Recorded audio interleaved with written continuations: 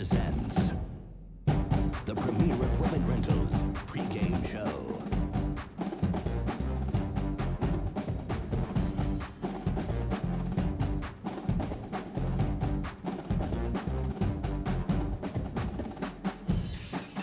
Hi, everybody. Welcome back to Bright House Network's exclusive coverage of the high school football game of the week. Somebody's talking about this game. I don't know why. No big deal, really. Really, it's only the #1 quarterback in the state of California versus, and his team versus the all-time winningest high school in the state of California. Big deal, right? Obviously, we're joking. Hope everybody had a good Thanksgiving. Matt Alvarez, Brian Adams, I'm Vance Palm. And finally, we're able to grab him, and it wasn't easy. Our proud new father, Zach Ewan of the Bakersfield Californian. Above all the big things happening this weekend in your life as the high school beat writer, congratulations, proud papa. How is your daughter? She's very well. I appreciate it, Vance. Costing us sleep, but I wouldn't miss this one. Your eyes aren't bloodshot. You're all right. We know you got to get up there, so let's get to the chase here. This football game is probably going to live up to the hype. The first game, very windy. They ran into some trouble, BHS, but tonight I think everybody's ready to go. Yeah, I think so. The weather's great. It's football weather. Teams felt each other out a few weeks ago. We have, balanced offense on either side, great defenses on either side, so we should be ready to roll. I'd be remiss if I just didn't come right out and talk about Cody Kessler. You've been covering him for a while now. You've written a lot of stories about him, his family, Sean Johnson living with him. He's going to SC, named today as the top quarterback in the state, up for an All-American Player of the Year for the Army Bowl. Give us your Zach Ewing take on Cody Kessler. Bar none, best high school quarterback I've ever seen. Most amazing thing he can do is move, get out of the pocket, and throw on the run. And that's what separates him from everybody else, because you can get pressure on him, which Bakersfield will tonight, and he will still make plays. If you're Coach Gola, you've had a chance to at least see Liberty pull off a stunner. Did Coach Gola pull anything out of that? What do you think BHS is going to be able to do tonight? I'm curious to see if they're less aggressive than they were in October. They blitzed several times, and they got Cody 4 or 5 times in that game, but they also gave up the 3 big plays that cost him the game. So Liberty beat Centennial by playing back, by forcing him to play the short game. Is that going to be something Gola does? That's not really his style on defense, so that'll be interesting to see if he wants to go that route. You're getting head nods from our captain. Well, there's another game here in Bakersfield, believe it or not, and it's the vaunted Steve Demon Tehachapi Warriors coming down to play a record-breaking season runner of Jalen Sykes and a runaway defensive player of the year, Grant Campbell. What's your thoughts on Tehachapi Garces? What a matchup. Garces won the season opener 35-6. I promise you this one will be closer. Tehachapi always plays his best ball in November and December, but 29 points is an awful lot to make up, and Garces is so explosive. I think they pull away in the second half. Last week we covered Ridgeview. Probably could have beaten Mount Whitney by 60. Got a little relaxed, a little unfocused. What a very talented, deep team, but boy, do they have their work cut out for them tonight, Ridgeview. Yeah, sure. I mean, Porterville has just been phenomenal all year. You look at their scores, 60-2. They did beat Highland by 60 last week, so there you go. I mean, to me, those are the 2 most talented teams in Division III. Winner of that game is the favorite next week. It's been a Cinderella story for Independence. You've covered it deeply with Tyler's really serious injury and everything that we've kind of encompassed around that. Can Independence pull off another big victory tonight? Sure they can. I mean, Kingsburg has not played a team from a league that good, probably has only played 1 or 2 teams that good all year. Now, that said, Kingsburg's very good. You look at computer rankings and those sort of things. They all love Kingsburg. There's a reason for that. They rolled through Division IV last year. They're kind of the wild card in Division III, and they've got a great home field advantage. 30 more seconds with you, Zach. This season's been a crazy season for us to call. We've seen some crazy things happen. One indelible moment above any others that stand out in your mind? You know, I wasn't at Liberty for the game, but you have to think that touchdown pass from Cody Renz to Carson Moyer, scrambling back across to the right side of the field and then throwing across to the left, and Moyer is just waiting for the ball. I mean, does it get any better than that with Centennial talking about state bowl rankings and national rankings and all these things, and it all goes poof in that 4-second moment? That's really the moment. Now, Centennial or Bakersfield plays well in the next 2 minutes, next 2 weeks, excuse me, they could certainly surpass that. We were there, we saw that, and that is the most indelible moment for sure. All right, last question. In the paper, you went to print last night with your story, a 28-27 victory tonight for BHS after about 18 to 20 hours. What's your gut tell you now? I actually said 28-27 Centennial. Oh, sorry, and right. Yeah, and I think I'm going to try to give it to you, man. I think I'm going to stick with it. Both teams are so talented, it wouldn't surprise me to see either way. But I just don't see Cody letting this team lose when it comes down to it. This will be the first time you leave a semifinal Valley Championship game with this much pressure and go home to possibly no sleep tonight. Congratulations on the new birth, and thank you for everything you do for high school sports here, Zach. Have a great night. Hey, you too, Vance. See you, buddy. Beat it. Get up there and do it. Matt Alvarez, we're going to get back to you in just a moment. You'll be covering Centennial tonight in your pregame. Well, Cap, you heard Zach Ewing, and he's deep in the trenches when it comes to covering these teams. Your BHS drillers, can they do it? Can they put it together tonight, Cap? Well, Vance, they definitely can, but what they have to do is take care of the ball. I think they have to control the clock.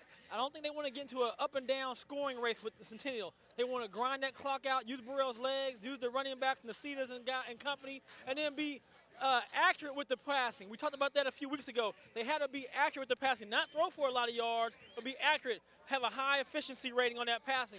Now, defensively, the question is going to be, again, he brought it up, we talked about it last week. Liberty played that cover 2 umbrella, forced everything underneath. The Drillers are very aggressive defensively. They felt they had a cornerback that didn't play that week who knows the system a little bit better. So I expect the goal to be a little bit aggressive, but I think he has to pick and choose his spots. If he does it right and calculates it properly, he can stifle the Centennial offense. Our captain, Brian Adams, is going to have a lot of leeway tonight. There are not many people allowed to get through these CIF barriers, and Brian's going to have a lot of grass to roam tonight. Can't wait for your call down on the grass. Hey, I like what you're wearing. I like your outfit. You look good. Everything looks good about you tonight, Matt.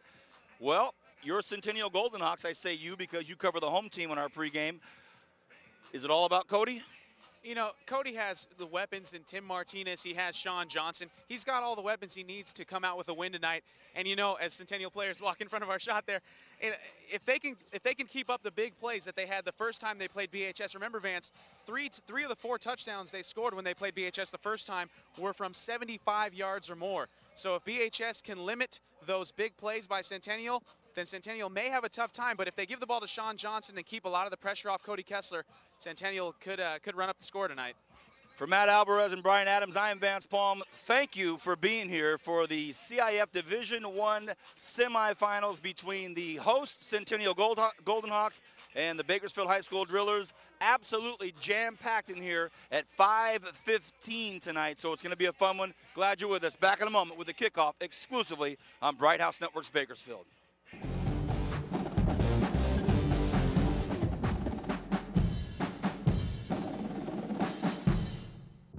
Got a job to do? Premier Equipment Rentals is your answer. Residential or industrial, we've got exactly what you need to get the job done. Whether it's a drill, trencher, bobcat, backhoe, or excavator, you can always count on Premier Equipment Rentals. And with our new extended hours, we're available when you need us. Check us out at 3217 Patton Way and 5001 Stein Road, or give us a call to find out more. Don't forget to ask about our weekend specials. Make your next project a breeze with Premier Equipment Rental. Bakersfield's only sports station that's all sports, all day, every day. Fox Sports Radio 970. With Dan Patrick in the morning and Jim Rome 9 to noon. Home for the world champion Los Angeles Lakers and NASCAR. And now the home for the Bakersfield Condors. No swap shop, no tradio, no cheap coupons. Sports. It's all we do. Fox Sports Radio 970.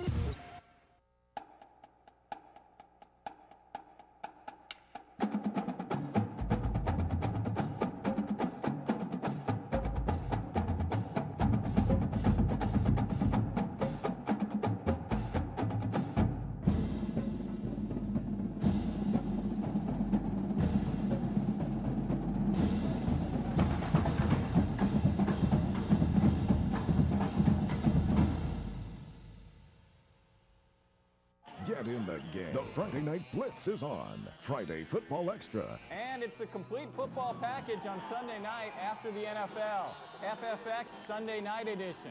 All the scores, all the highlights, all the stories from the gridiron. Coverage of your favorite school, plus the FFX Game of the Week. Friday Football Extra. FFX, the Sunday Night Edition, only on 17 News after Sunday Night Football. Local football action. Get in the game. Football season's here and I've been waiting all year. Head high, no looking back, no fear, here we go. Pump it up, let's fuel the screaming crowd. Take it all, this is our town. It's Friday night, hit the lights, let's go all out. Hands it on 3, together we'll shout. The Bright House Network's High School Football Game of the Week. Sponsored by Premier Equipment Rentals, Audiovisual Plus, KGET Friday Football Extra, Crab Radio 106.1 FM, and Fox Sports 970 AM.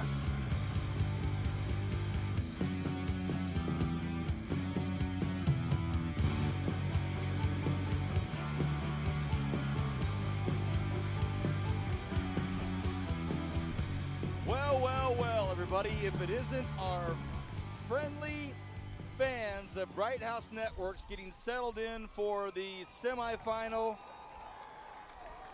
Division I playoff game, a revisit of a big football game played here October 29th. Centennial hosting the Drillers. Thank you to Zach Ewing from the Bakersfield, California, and being part of our pregame show. Let's go down to the grass immediately to our captain, a BHS Driller, a UCLA Bruin, and a man that's going to be down on the ground all night long. Captain Brian Adams, your thoughts before kickoff. Well, Vance, the games don't get any bigger than this unless you're playing for the finals next week. And the team tonight, the team that can eliminate mistakes and play with poise, I think will walk away with a victory. Here we go, packed house. My guess is 7,000 people here. It's a short kick. It's going to be taken at the 18-yard line by Johnson. And a big hit, and he's taken down right at about the 20-yard line. Let's bring back into the broadcast my partner for the entire season up here, Matt Alvarez. Matt, give us some numbers on the BHS Drillers. Well, BHS is led by their senior quarterback, Brian Burrell. He's 90 of 153 attempts on the season, 1,369 yards, 15 touchdowns through the air against 2 interceptions, Vance. And, of course, in the backfield, you're going to see Silas Nasita and Walter Hunt. But look for their big threat deep. That's Mercy Matson, the senior. He's gone for 8 touchdowns as a wide receiver. 1st and 10, the Drillers offense under the direction of quarterback Brian Burrell, a senior. He's in that mini shotgun. He's right below center, but about 2 feet away. And Brian's going to keep it himself. Burrell gets brought down at about the 25-yard line. I would say maybe a gain of 3 or 4. That was a power-packed pregame with Zach Ewing, kind of giving us an insight and his thoughts. And now we get to take over and call a very, very exciting football game between 2 very good football programs, 2 top-notch coaches, the biggest names in quarterback in Cody Kessler, number 1 in the state, number 2 in the nation. Here come the Drillers on a 2nd and 6. Burrell on a keeper. Burrell looks upfield, and that's a nice run for the Drillers. Burrell picks up what probably is going to be a 1st down, and now the helicopters are flying over. Who knows? Maybe that shot that they're taking is being beamed back to Sports Center. You just never know. Well, just remember, Vance, that the last time BHS played Centennial, on their first possession, they were 3 and out, and then Centennial was out of the gate from there. So good job by BHS to pick up the 1st down, stick with their main man, Brian Burrell. It's been 2 runs by their quarterback, Burrell. Gabriel Cardenas way out to the left side as a receiver, and in motion again they send Hannibal. Burrell looks, throws out to the aforementioned Cardenas, and it was overthrown, and the Centennial crowd likes it. And there are still, a lot of people still coming in, not just a few people. There are a lot of people lined up coming through, and there are no more seats. The bleachers in the end zones are packed. The bleachers below us are packed. So it's going to be standing room only from here on out. 2nd and 10, just underway. Drillers did pick up a 1st down on their 2nd play, so now it's a 2nd and 10. Tight set back there for Burrell. Burrell looks like he might keep it again. Burrell gets about 4 yards. You know, Brian, if Burrell can, chew up 3 yards, 4 yards, 5 yards here and there, mix in a couple of pass plays, at least, as Matt said, it keeps them in the ball game. Well, Vance, the one thing it does is it chews up the clock, and you keep Cody Kessler and that vaunted Centennial offense on the sideline. And that's really the best way to thwart a good offensive team, is to keep them limited to their time on the field. And again, I like what BHS is doing. They haven't panicked. They're staying with the game. They're going to be methodical about offensively, and they know they have some chances later on, or during this series maybe, to take a chance when it's wide open. But I like what the Drillers are doing so far. Cardenas wide open, and it's going to be a bullet, and it's right out there. Can Cardenas make it to the end zone? He makes one cut, and he gets hit down to the 13-yard line. And a perfect pass by Burrell. Miscommunication out there in the defensive backfield. And Brian, he just said it, Matt. Give him an opportunity, and pow, here's our Audio Dish Instant Plus replay. Well, you see there on the AV Plus Instant Replay, Cardenas, if he wouldn't have cut back, I think he might have had something going there on the near side. But he decided to take it up the middle, and he tried to get a block. But nonetheless, BHS in good scoring position here at the 13-yard line. First and 10. And here come the drillers. Burrell looks like he might keep it, and the long-legged quarterback bulls his way up for a first down. Looks like it might be first and goal from about the 3-yard line. And Brian Adams, this is nothing new to Centennial. They know the drillers have this in their arsenal. They know they have this. So this is not a shock to the system, but on a 2nd and 1, it's more of a real big picker-upper for this driller faithful. Well, Vance, what's that song they say? What a difference a day makes. And I tell you, it's just a tale of two nights. Drillers offensively look much better and much more fluid. And you see right here, Burrell's going to just take it up the middle and almost scores. He's about down to about the half-yard line. But, you know, Vance, that's why I was just saying that they just look more confident offensively in this first series. And they took advantage of a miscue on the corner right there and had the big play. And now it's Burrell just working the ball down. Well, this is looking like a statement drive for the drillers here. They've taken it all the way down after not getting a very good kickoff return on that short kick. They've taken it all the way down, marched down the field, helped by a big passing play to Gabriel Cardenas. And it looks like they might go in for a score here. And they're going to, if they can break the ice here, Vance, that'll play big dividends. Clovis West hosting Clovis up I-99 tonight. I think everybody and their brother and their brother's cousins thinks that Clovis West will handle Clovis by a bunch. And so conventional wisdom is saying that no matter who wins this game down here, they'll travel, but you never know. First and goal from the 1. Everybody tightly packed in there, and Burrell muscles his way in. And it's touchdown BHS, and that blue and white crowd goes crazy. So pretty much just what was prescribed by head coach Paul Gola and his driller offense. Let's be concise. Let's be safe with the football. If we have a nice pass play, we'll run it. They did. And they marched down the field 6-0 drillers. Well, this is something we didn't see in the first matchup, Vance. If you remember, BHS was down 14-0 before they even got some sort of offensive spark. Now they've turned the tables, about to go up 7-0 here, pending the extra point. The snap, the hold, the kick, and it's way up, and it's way good. Well, nice. I tell you, fellas, I can't talk. My Bruins have had a bad season. But, boy, Matt, you wish you could have had a kicker like that last night. Oh. All right, before we get too far into the night, touche. I need to let some of our first-time viewers know as we see this nice touchdown replay. For those of you that maybe have never watched a game before on Bright House Networks, and tonight is the night because there's so much hype about this, my two partners are both Pac-10 graduates. Matt Alvarez graduated from the University of Arizona. Brian Williams, UCLA Bruin. Brian Adams, maybe? Who did I say? Brian Williams, NBC Brian News anchor. Williams, or Brian Williams, the South High Rebel. So Brian Adams, UCLA Bruin.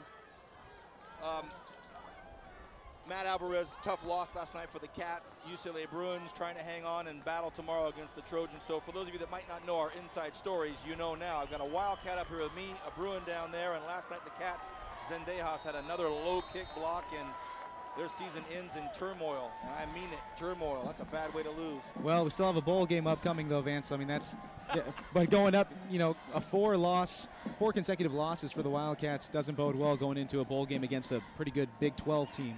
All right. Well, guess what? We've got quite a game taking place tonight here between the most successful high school football team in the state of California and the #2 seed in the Central CIF, and they would have been #1 had it not been for that Cinderella win by the Liberty Patriots last play of the game over at Liberty. Centennial possibly could have seen themselves in the state playoff system had they won the Valley, if they won the Valley. And Vance, guys, this is where this is different from Centennial teams in the past. They have playmakers now in their special teams game. Both Grimes and Johnson can take it to the distance of the house and let it go through. All right, the Golden Hawks are going to get an opportunity to have the football in their hands, and a nice effort by Jared Norris, still on his feet, and the tough linebacker gets up to about the 31-yard line. So what do you do when you have 2 kick returners that are as lethal as Johnson and Grimes? You kick it away from them, Brian. And you tell Norris next time, man, go up, we're gonna get it. You know, and that's again, that comes with experience. You start seeing the gun scrib it to you because you've been dangerous all year long.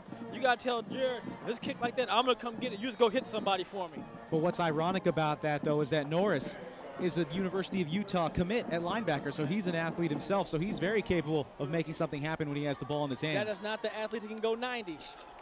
All right, here we go. Cody Kessler has his housemate, Sean Johnson, behind him as we see Grimes go in motion. Tyler Freeze goes in motion, so a strong left side. First play of the game, they go to Sean Johnson. Johnson goes out to the right side, and he gets a gain of about 6 yards. So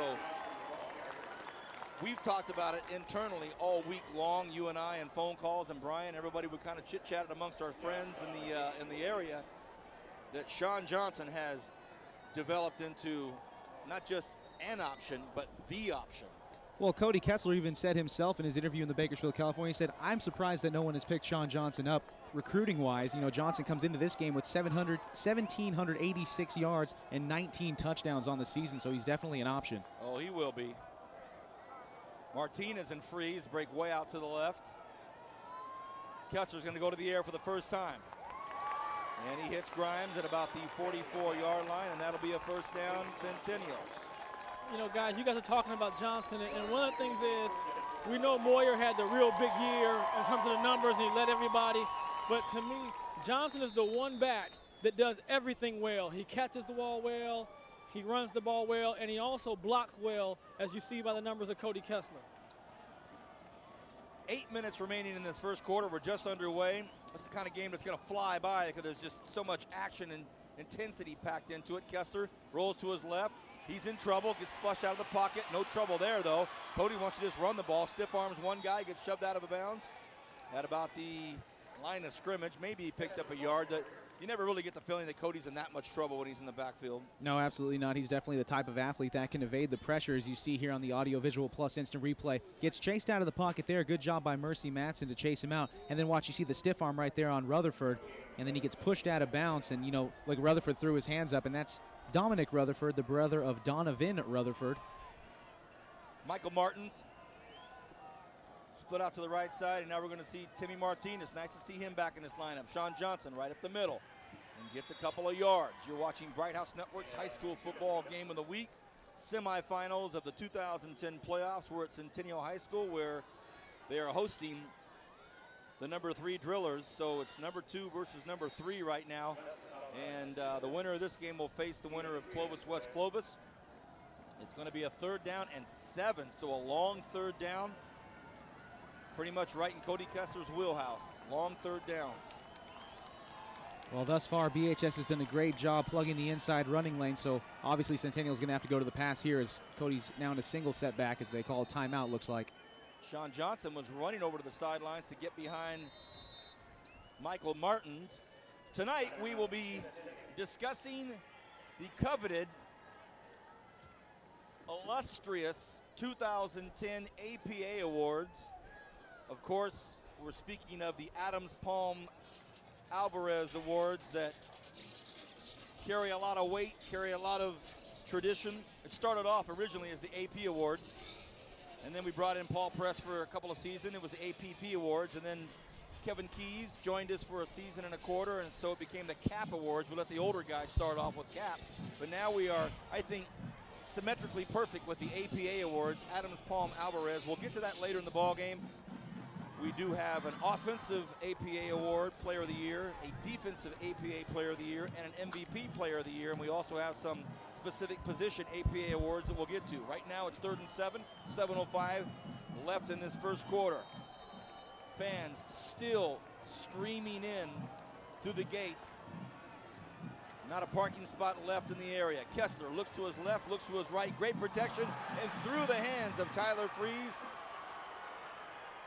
And that brings up a 4th and long, so the Drillers hold him. You know, it went through Freeze's hands. Don't know if he'd had the first down anyway. Tyler Freeze, if you watch, if we get a replay on that, you will never see his head go up to see the ball. His head stayed at the same level, hands went up, and the ball went right through it.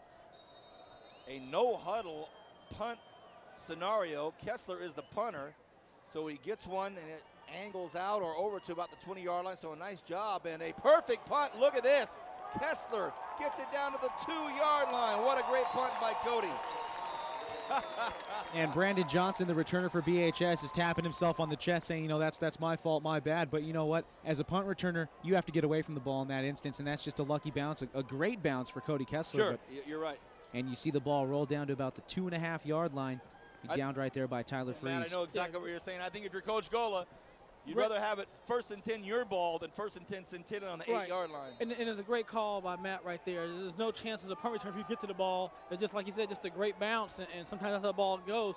Ball bounces, but now Centennial's defense has to take advantage of this field position. Well, the Drillers have to go 98 yards, so Burrell, hit hard at the line of scrimmage, almost thrown for a safety, and he is hammered up there, and didn't see who the big hit was. Maybe we'll see it here. Boom. Well, Jared Norris, one of the two, of course. Well, guys, what's dangerous, Matt and Vance, with them right now is the way BHS runs their offense. They pitch the ball a lot. Yep. And, now you're taking a chance of pitching this ball in the end zone, a mishap on the pitch, a safety, and anybody can recover it. So you have to be very, very good with ball control right now. Well, a real wide set now. Burrell has everybody out, spread out. Now Burrell's going to just try to get some room and some space up there. Give him a 3rd and 7 probably. A little bit more manageable, but Brian, I'm sure they felt the chill too and said no more of that wide pitch stuff. And I like that. It's a nice, safe play. It's just the quarterback keeper. You can do a draw play, anything else with your backs, but the main thing is you're trying to give yourself some room. And right now, the real issue is if you can get a 1st down, great, but if you can't, just punt the ball and set your defense up. Now you got to hope that your punter gets a good punt and backs them back up. 3rd and 5, less than I thought to get 1st down. Burrell's going to go to his left, and a nice pass play. I don't know if he'll get the 1st down, and it's caught out there by Walter Hunt. Nice to see Hunt back in a blue and white uniform for the Drillers. They've missed him, but he's back, and did they get the 1st? Very, very close, and I think everybody thought they were going to go across the middle again, and Hunt goes down at the, I would say, the 13-yard line if it's a generous spot. Look at this, everybody. 1st down, Drillers. Well, good job of showing some poise when backed into a corner by the Drillers, picking up the 1st down deep in their own territory. Fresh set of downs for Brian Burrell and company. Well, great play call. I think everybody thought they were going to go back to the middle like they did on their big, long pass play in the previous series. Hannibal in motion again, and they give the ball to Nacedis. He just hops over the pile for maybe 1 or 2 yards. I'm Vance Palm, joined by Matt Alvarez on top of the Premier Equipment scissor lift down on the grass. Longtime captain of this crew, Brian Adams. Well, you've seen Naceda here on the Audio Visual Plus Instant Replay. Now it's Centennial doing a good job of clogging the inside running lanes as they pounded Burrell back at the 1-yard line. But BHS was obviously able to pick up the 1st down. But you know what? Naceda got about 4 yards out of that, so it's a lot more than it looked like. 2nd and 6. Burrell, hard count, nobody goes. Hannibal behind him. Burrell looks across the middle this time, and it almost picked off out there. Had he thrown it under, a little bit short, might have been caught out there by Ricard Van Horn. Richard was behind, he was, trailing behind the defender, which was Timmy Martinez, but it almost picked off. Well, Timmy Martinez does a great job. He leads this team in interceptions, and he always does a great job on both sides of the ball. Vance, remember last time he had a 75 or a 92-yard pass play in which he scored a touchdown, so he's definitely a threat on both sides of the ball for Centennial. So 3rd and 6. They went for another long play to Van Horn, didn't get it. Now split out to the left side is Locke. Burrell, nice opportunity for him to run here possibly, but he goes to the right side, wants to put the ball in the air, and it goes through the hands and out of the hands of Chris Hannibal. The Golden Hawks hold, and the Drillers will have to punt.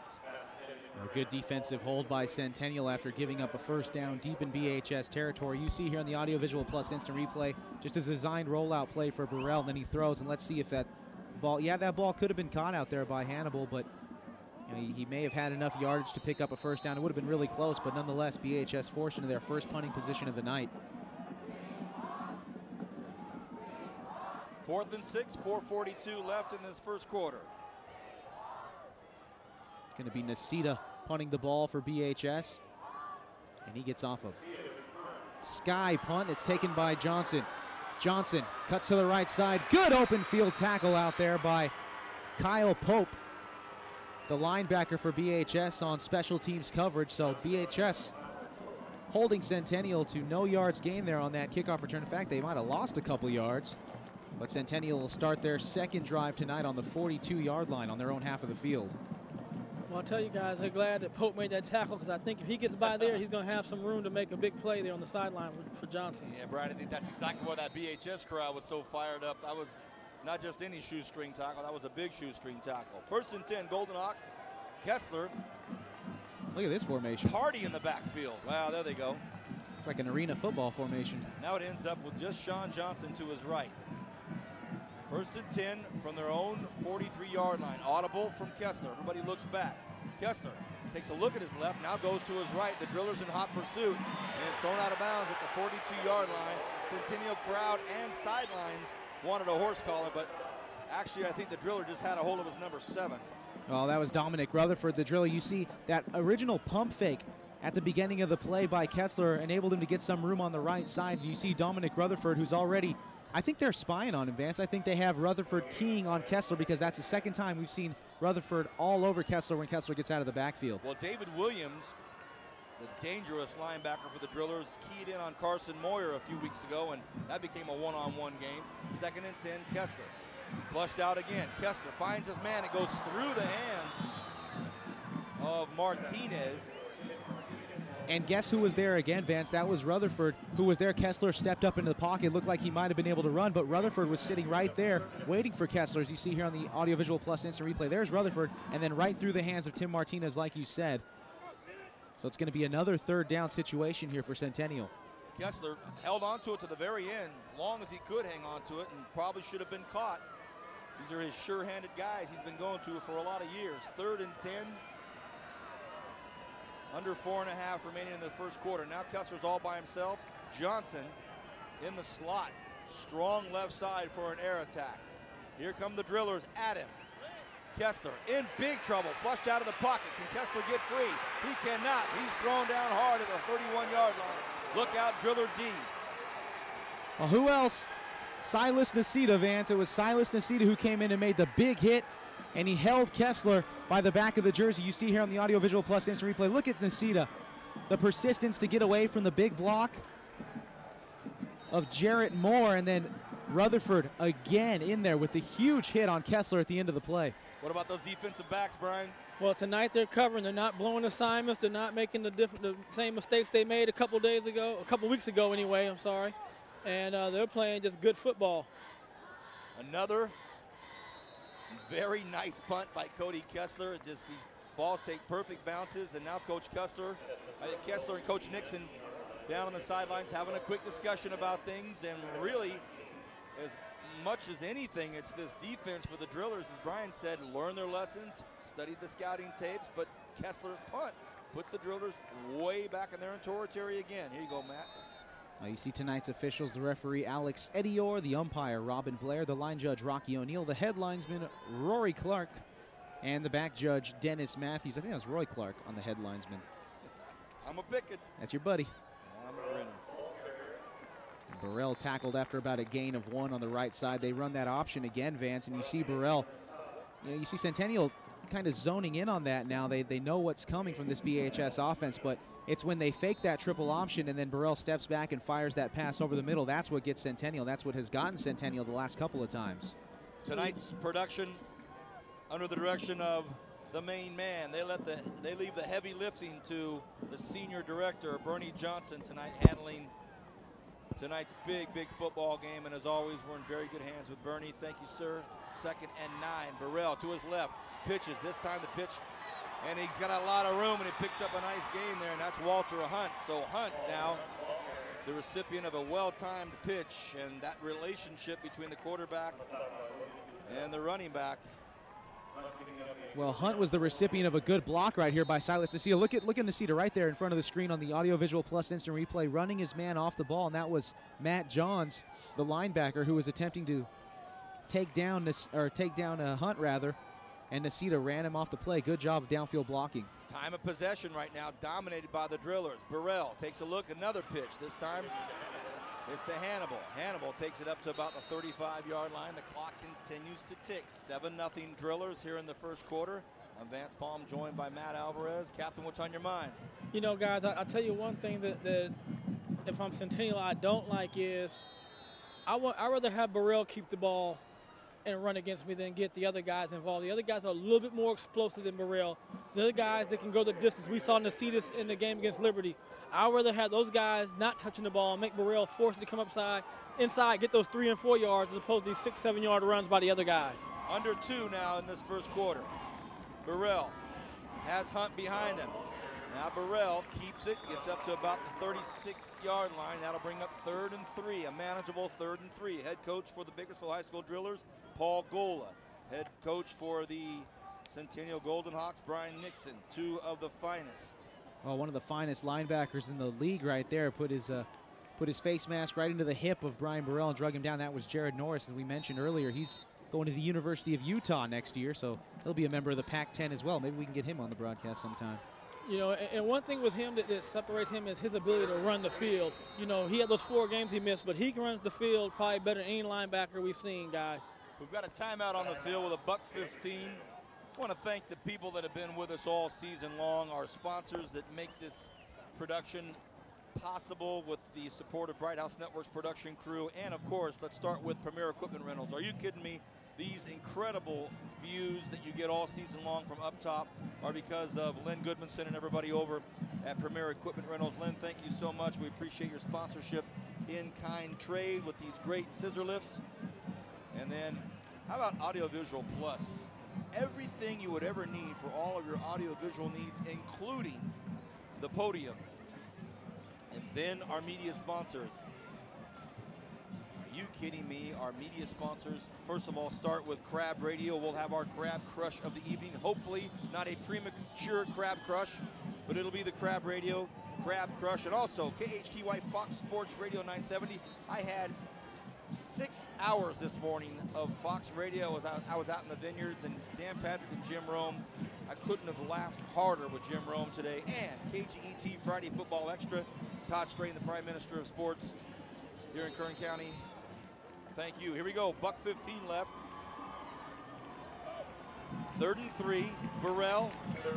Hard count. Almost got the Golden Hawks to do it. Now in motion is Johnson. They pitch to Johnson. It's trouble. It's a fumble. He picks it back up, and I think he may have picked it back up and maybe got back down the line of scrimmage. Yeah, I think he got back to the line of scrimmage. Definitely not a first down, Vance, but that's, you know, you're flirting with disaster when you run that option so many times, and you see Johnson able to pick up the ball, and boy, he gets back to the line of scrimmage like you said, but that is, you're playing with fire. Boy, that's some sure nice foot camera coverage down there. Who was that? Of course, Carlos Anguiano. Great work, Carlos. 4th and 2, so they're going to punt the football. Man, they really probably are kicking himself in the toe there. They really wanted a first down out of that, but instead it's a punt, and Sean Johnson, the dangerous Sean John, waiting at the 30-yard line. This punt is going to go, bats him. He picks it up at the 20-yard line, 18-yard line. Johnson looking for some room. Johnson still on his feet. Can he get out? No, he cannot.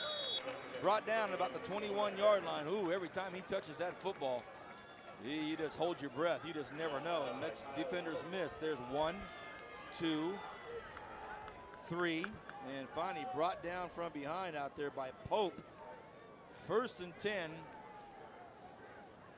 And the Golden Hawks will have it at their own 22-yard line. Captain. Well, I'll tell you one thing about that punt. You know, Matt, you talk about punting. It was good as it was angled out to the sideline, so it gave him little room to run. He couldn't go back to his left. He had to try to work on the sideline, and that let the defenders pin him into the sideline. And when he was able to make the 3rd, 4th guy miss, the other guys came in the wash and cleaned him up.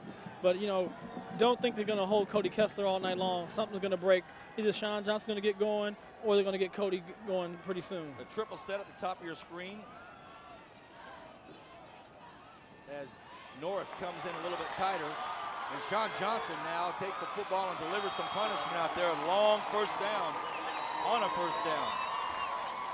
And you see Johnson going up the middle. Boy, he delivered a shot right there to Mercy Matson on the defensive end. Watch the Audiovisual Plus instant replay. Watch this. Johnson, boom, right there.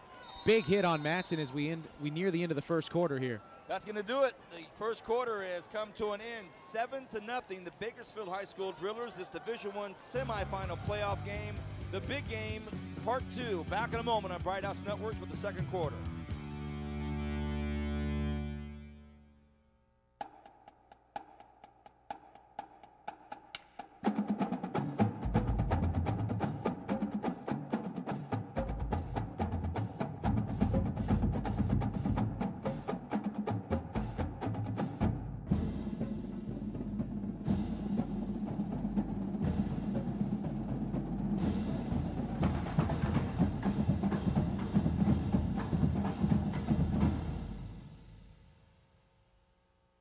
Bakersfield's only sports station that's all sports, all day, every day. Fox Sports Radio 970. With Dan Patrick in the morning. And Jim Rome 9 to noon. Home for the world. Bakers and NASCAR. And now the home for the Bakersfield Condors. No swap shop, no tradio, no cheap coupons. Sports. It's all we do. Fox Sports Radio 970.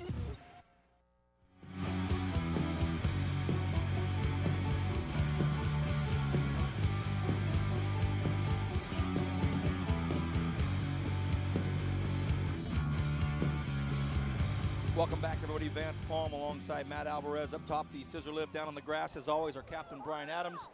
And we were away for this first down play where Kessler gets kind of tied up and actually loses 3 yards. So now it's 2nd and 13 as we start the second quarter.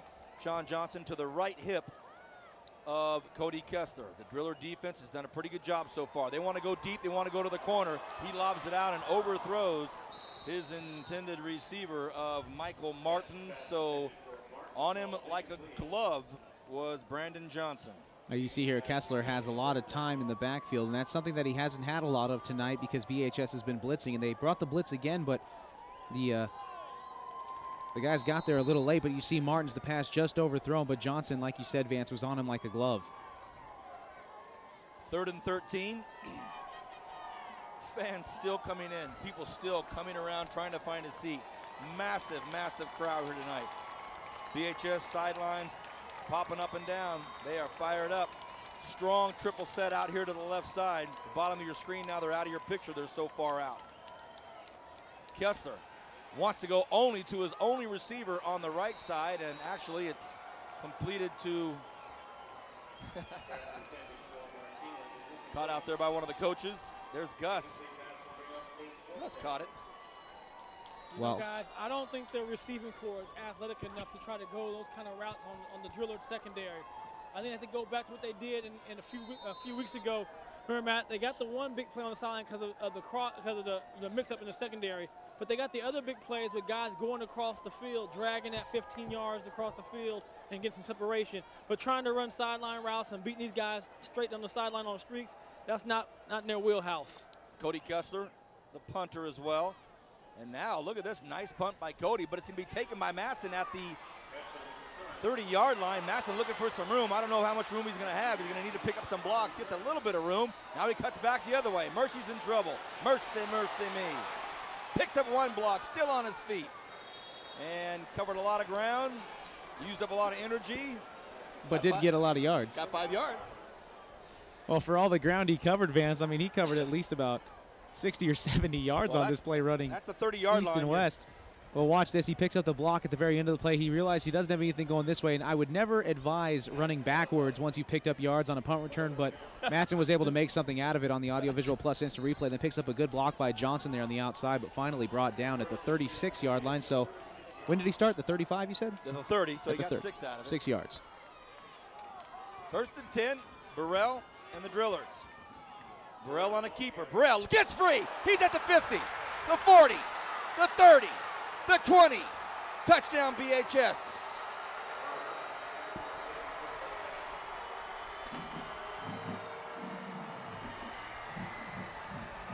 Well, look at that, Vance. Brian Burrell straight up the middle. They run the option once again. He fakes the pitch up the middle, and there he goes.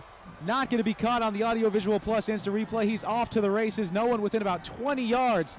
And BHS making a statement tonight. Captain. Fellas, I'm going to tell you right now, that was a glaring mistake on the defense right there. There's no way he runs up the middle untouched. Here's the PA team. And it's up and it's through. We're going to see another replay here on the Audio Visual Plus instant replay. Brian, walk us through it. I don't have a replay down here, but let's talk about, first of all, he pitches it, he's going to cut the middle. You're going to see no linebacker there to form him up and stop him. Where's the safety at in the picture? There's no safety. They must have been in a man coverage and spread out, because once he hit down the middle of the field, there was nobody's going to catch him. Brian, you didn't need a monitor. You called it perfect. Who picked up that block downfield, Matt? And it looked like one of the offensive linemen. I think it was number 55, Daniel Cox, picked up a great block on number 44, Brody Scott, the all-everything linebacker for the Centennial defensive crew. But nonetheless, look at this, 14-0. The tables are turned, Vance. It was 14-0 before BHS even got anything going offensively in version 1 of this rivalry. And now it's 14-0 Drillers. You know, one thing about the Driller defense they're doing tonight, they're playing much more disciplined. You see them, they're not trying to switch things in the backfield, secondary, and mixing it up. They're playing soft sometimes. They're playing pressure up on them sometimes. They're varying their coverages. And again, they're using their athleticism against the receivers for Centennial. I think the Centennial receiver who has the ability to match up athletically is Thomas Grimes. They got to figure out a way for him to get active in that slot. He's had some big games for Centennial in the last couple of years, and they're going to need his athleticism to make the big plays.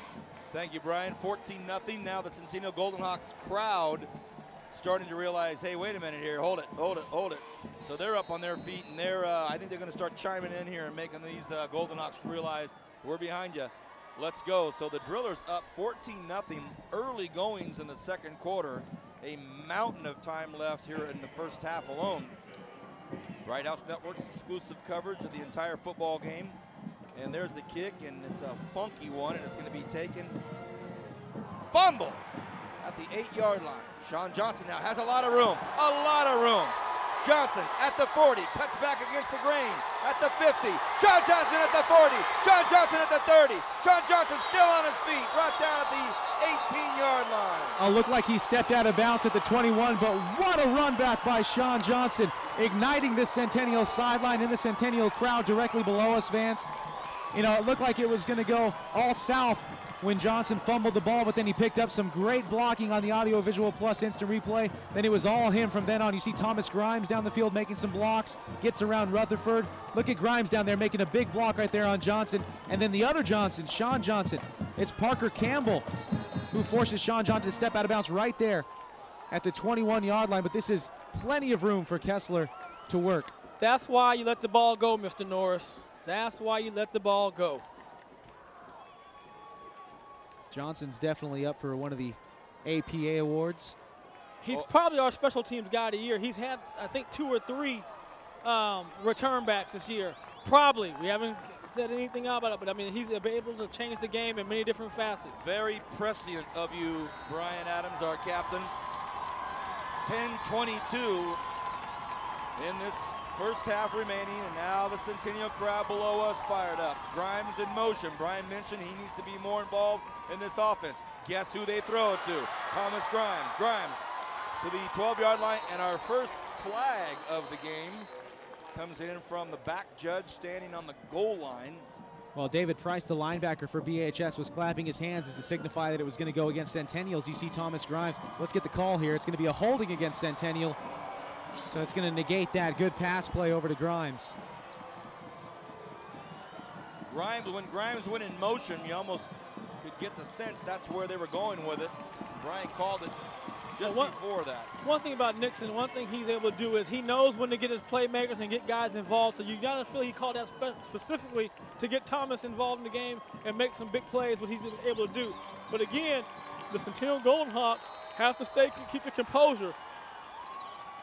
Brian Nixon having a word with the side judge about that call. The side judge put his hands up like, my man, that's not my call, but I understand your pain. Nixon, Kessler looks to his right side, and he was never going to go to Sean Johnson. He was going to try to come back opposite side on a screen play, but it never developed. Well, it was Kyle Pope down there who was putting the big pressure on Cody Kessler, and he came off the right side untouched. No one was blocking him whatsoever, and Kessler had no idea because Kessler was looking at Sean Johnson on the far side of the field. Fellas, he was setting up screen to Thomas Grimes. Thomas Grimes came back underneath, and what happened is they didn't blitz like they have been, and the other guys held back. And because they weren't blitzing, there were 3 linemen right around Thomas Grimes. That's why he threw the ball at his feet. Thank you, Brian. 2nd and 13. Split way out to the left is Michael Martin. Johnson back there with Kessler. Now Kessler audibilizes, goes right behind center, and now timeout going to be taken by the Centennial Golden Hawks sideline. And Coach Nixon not happy burns a timeout. They trail 14-0. I'm not quite sure who he's vocalizing with that. Whether you see a good look at him. Well, let's take this opportunity to give out our first APA award, the Adams Palm Alvarez Award. And I'm going to have Matt start out by giving our first APA award to, appropriately enough, our kicker. Our kicker for the APA award this year, coming into the season, projected to be probably an APA winner. Matt, give us the word on our first APA award winner tonight, our kicker. Well, APA award kicker, he's going to be playing ball with Cody Kessler next year at USC, so none other than Stockdale's own Andre Haidari. Congratulations to Haidari for winning the APA award for 2010. I mean, the guy is just a menace. How many kickoffs did we see in during his games? You know, in the game you weren't here, Brian, he kicked about, or the game you weren't here, Vance, me and Brian saw him kick about 6 or 7 into the end zone. And, you know, he's definitely leading the county in touchbacks, rather. Hey, Vance, we were doing over-under on how far it was going into the end zone that night. We'll give you some more numbers. Well, actually, we'll give them to you right now on Haidari. Now there's a timeout on BHS. #1 kicker in the section, Haidari, APA award winner. Yeah, he's gone 8 for 11 this year on field goals with a long of 50. And keep in mind, they go back and forth with their field goal kickers over at Stockdale because they have Tyler Schleicher, also a senior. But Haidari has just been a man amongst boys in the kicking game this year. And I got to tell you, Haidari is one of the best that I've ever seen, Vance. So our first APA award winner, Haidari from Stockdale High School. You're wondering what comes along with the prestigious APA award. Well, first of all, you will live in the annals of talked about chit-chats, conversations amongst the Bright House Network's faithful who watch these games every single Friday night, and then, of course, on demand. So congratulations, that's your first award. The second award is you get guys like Brian Adams and Matt Alvarez to mention you on television. So Haidari, our first APA award winner, congratulations. Here we go, 2nd and 13. We're back after back-to-back timeouts, one by Centennial, one by BHS. Kessler all alone, now he has Sean Johnson. They're gonna go to Johnson. Will Johnson throw it? No, he'll run it. Johnson looking for the sideline, nice job by the BHS defense. Could have been worse. Could have been a TD, not bad, Captain. Well, Vance, you know, it's exactly what you're Centennial, what you want. 2nd down, you picked up some good yardage. Now you're in about 3rd and manageable. Now, the reason why I say 3rd and manageable is because you got Cody Kessler as your quarterback. He's able to scramble for you. He can pick up a 1st down with his legs or with his arm. 3rd and 4, Kessler has Johnson to his right, triples out to the right side. He's got 3 guys looking at that way. Now Kessler steps up, has his man, and it's Johnson. Touchdown, Centennial. Boy, that was pretty. Very nice.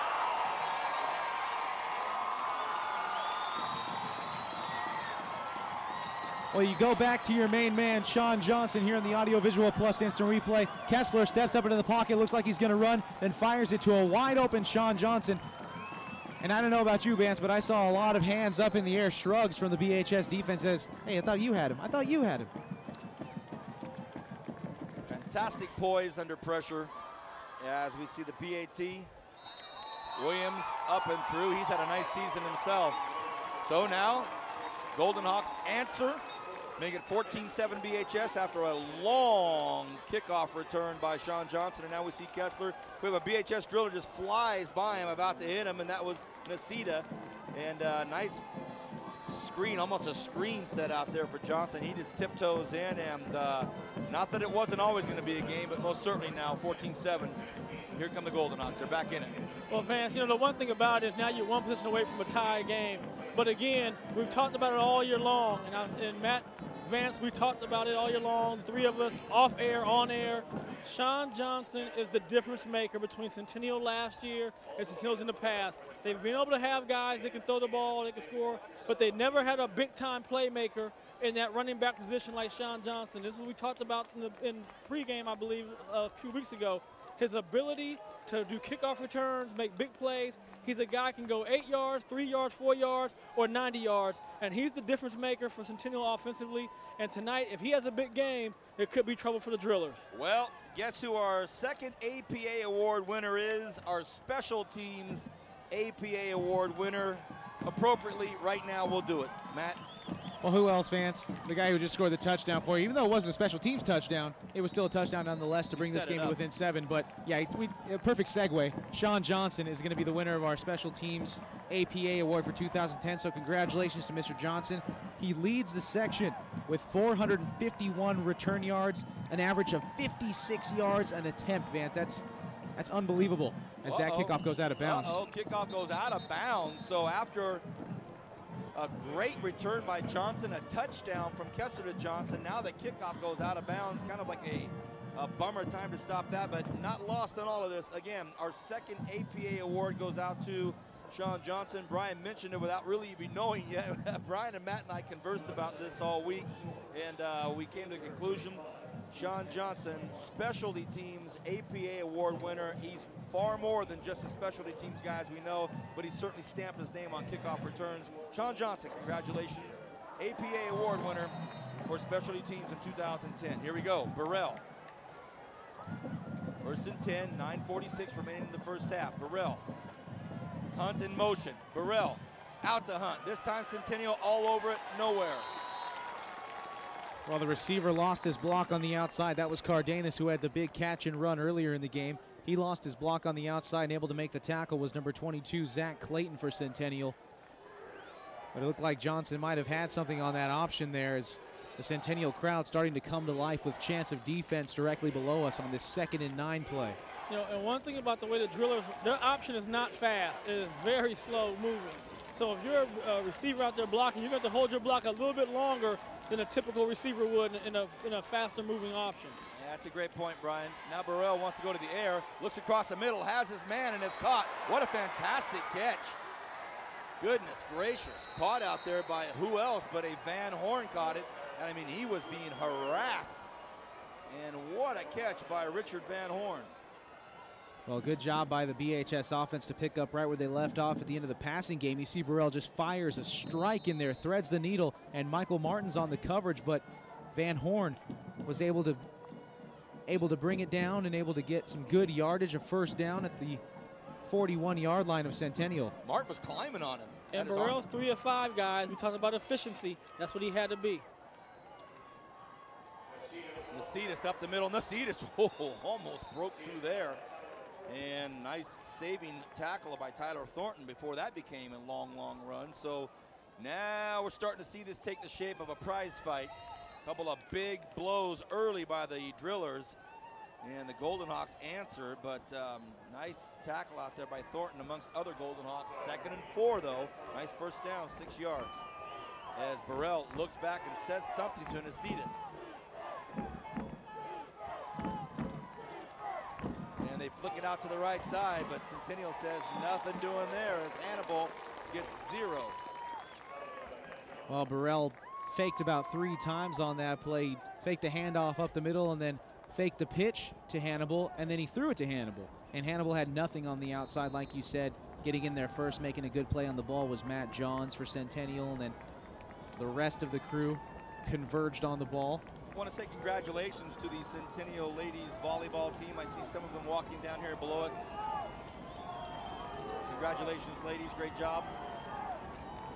3rd and 4. Big play for both teams here with 7:25 remaining in the first half. Burrell kicks at this one. This time it's kicked out to Hunt. Can Hunt get the first down?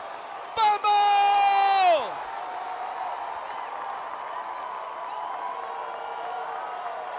Fumble!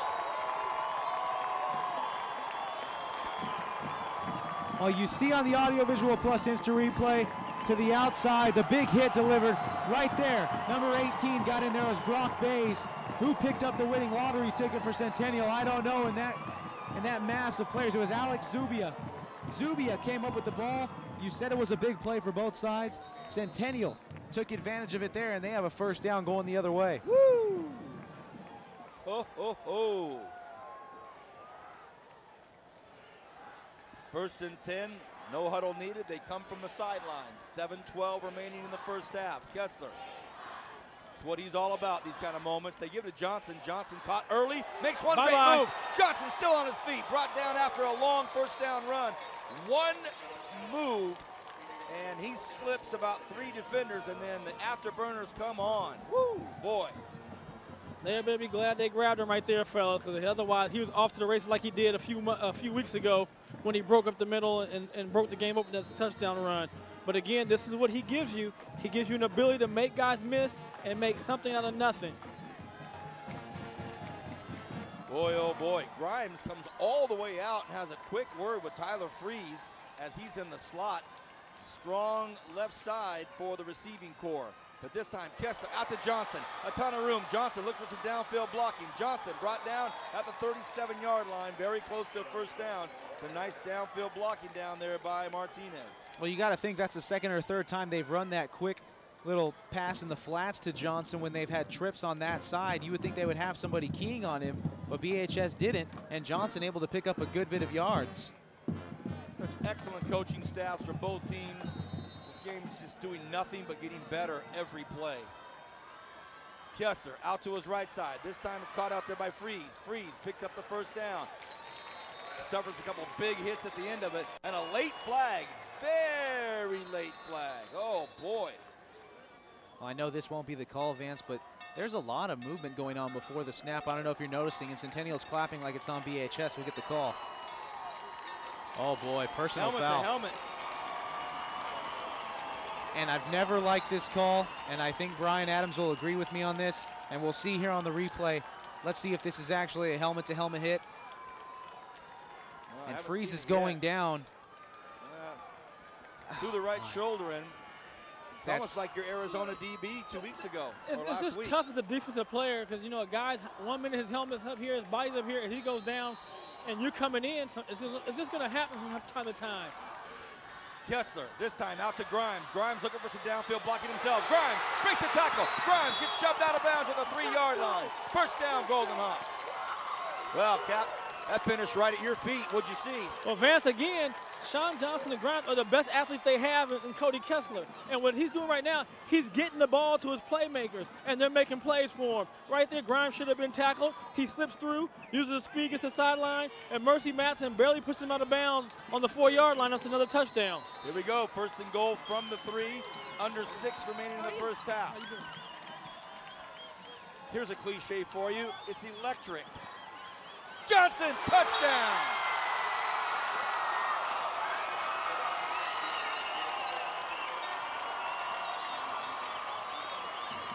Well, Sean Johnson scores his second touchdown of the night by way of the ground once again. Or he had a pass the first time, actually, but Sean Johnson, look at him bowling over. Power, the power right there to get into the end zone. He had Walter Hunt all over him. Centennial 1 point away from tying this game. And nice job by that offensive line. Oh, a bad snap and a bad handle, and it's no good. The snap came into him sideways, and the holder, Timmy Martinez, as sure a set of hands as you can have, tried to grab it and put it down quickly. We don't have a replay of it. Oh, boy, 14-13. And remember, guys, it was an extra point missed at the end of Liberty that allowed it to be set up so they could, could get beat. Well, we see the touchdown replay, and really great job by the offensive line by the Centennial Golden Hawks. But the story here at the end of this series is a missed PAT. Wow. I know people say, oh, Vance, don't be so dramatic, but 14-13 is the score in a very, very tight ball game here. Here's the play before the touchdown, Matt. Well, actually, this is the touchdown by Sean Johnson, and you see, Johnson just gets some good blocking up the middle. He has a little bit of a hole, and he has to do some power work on his own, and he gets up, and Walter Hunt trying to take him down, couldn't do so. Guys, we talk about Johnson, has not had any scholarship offers yet. I have heard that Fresno State is on him pretty good. And, one thing that Fresno State has done historically is come in late on some of the local guys here in Bakersfield. You don't hear anything about them. And then Coach Hill and the staff, they're on them, and they pull them in late. And they usually get about 2 or 3 guys a year from the Bakersfield area. But what he's showing is versatility that, again, I think that no other player is showing is consistent, has been as consistent as he has. Special teams, he catches the ball well, and he runs the ball well. And he's running with so much power now, he's just making it difficult for the drillers. Johnson at the goal line. looking to get back upfield. Can Johnson get some blocks? Johnson still has a little bit of room. Not bad at all. That's a 20-yard return when he got it at the 2-yard line. Thank you, Brian. 5.5 remaining. Oh, he drops it there and gets a little squirrely with it, but picks up 20 yards to give him some breathing room here. And here come the BHS Drillers, and the Drillers, last time they had the football, they scored a touchdown on a long Brian Burrell run. So this is not bad at all. Actually, they fumbled it away, Vance, on the far side of the option. You're right. But let's see what BHS comes out with this time. You're right about that. 1st and 10 at their own 22. Burrell has Nacedis right behind him. Hannibal in motion. Burrell this time is going to keep it in himself and gets about 4 yards.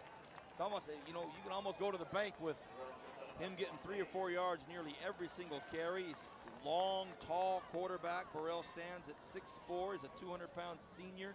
Remember when he was a sophomore, and he came in and took over for the Mitchell clan, and everybody said, who's this kid? Boy, has he shown himself. 2nd and 7, 5 minutes remaining in this first half. Burrell. This time they go to Nacedis. Nacedis wrapped up.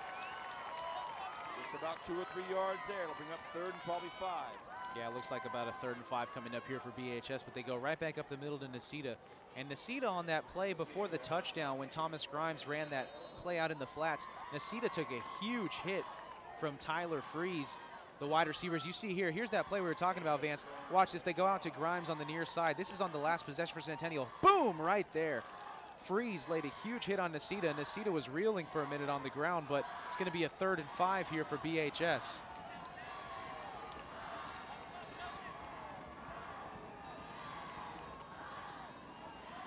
Third and 5. Hunt in motion. They kick it to Hunt. Hunt.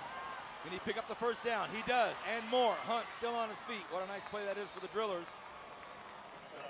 Well, he got a good block from Chris Hannibal on the outside, and BHS able to pick up the first down. They're going to go to the 41-yard line now, but Burrell, great job of pitching the ball. We saw Brock Bays in his face, and you know, if you're a cornerback, if you're Bays, I think you have to pick one or the other. You can't be guessing. I mean, if you're going to key on Burrell, you got to give him a lick, no matter if he pitches the ball or not.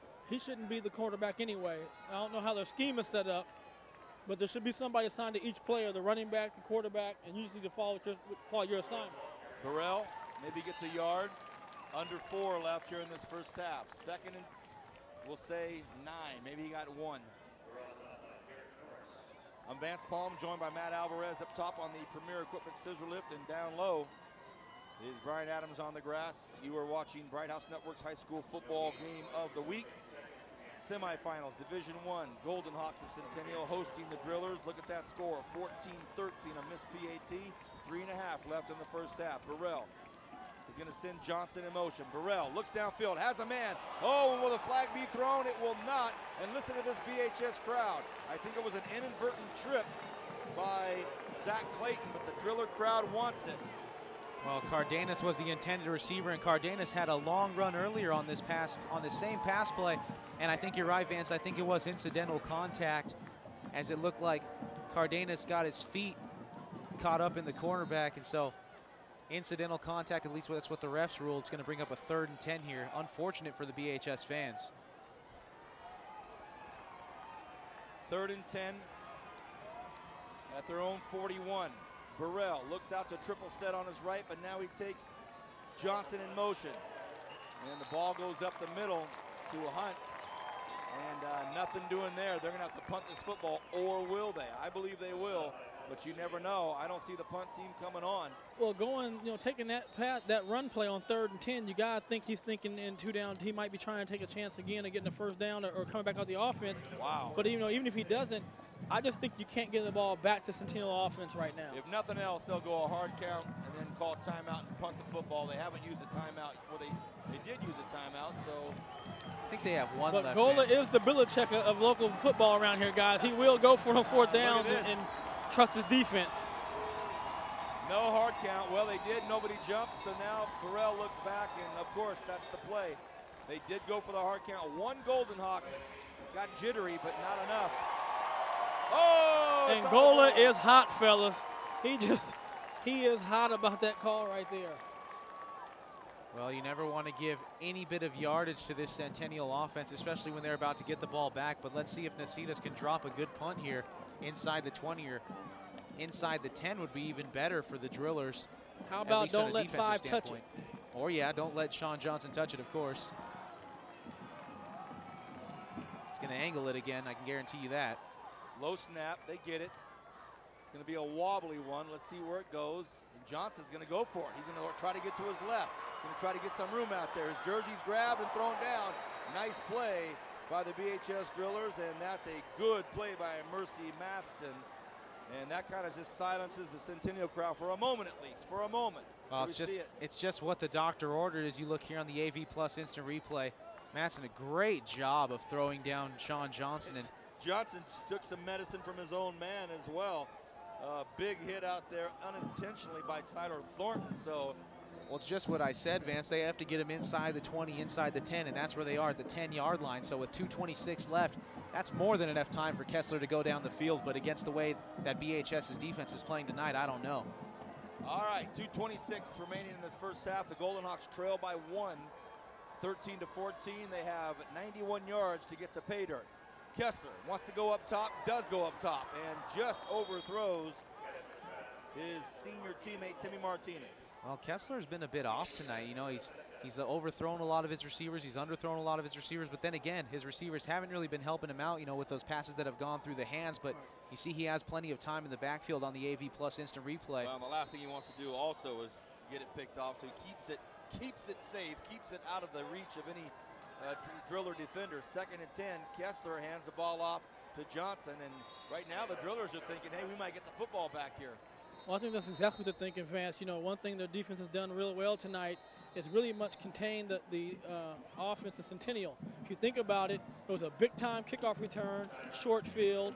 Then they got a fumble recovery, short field. So Centennial has not had the hallmark drives or the big plays like we saw a few weeks ago.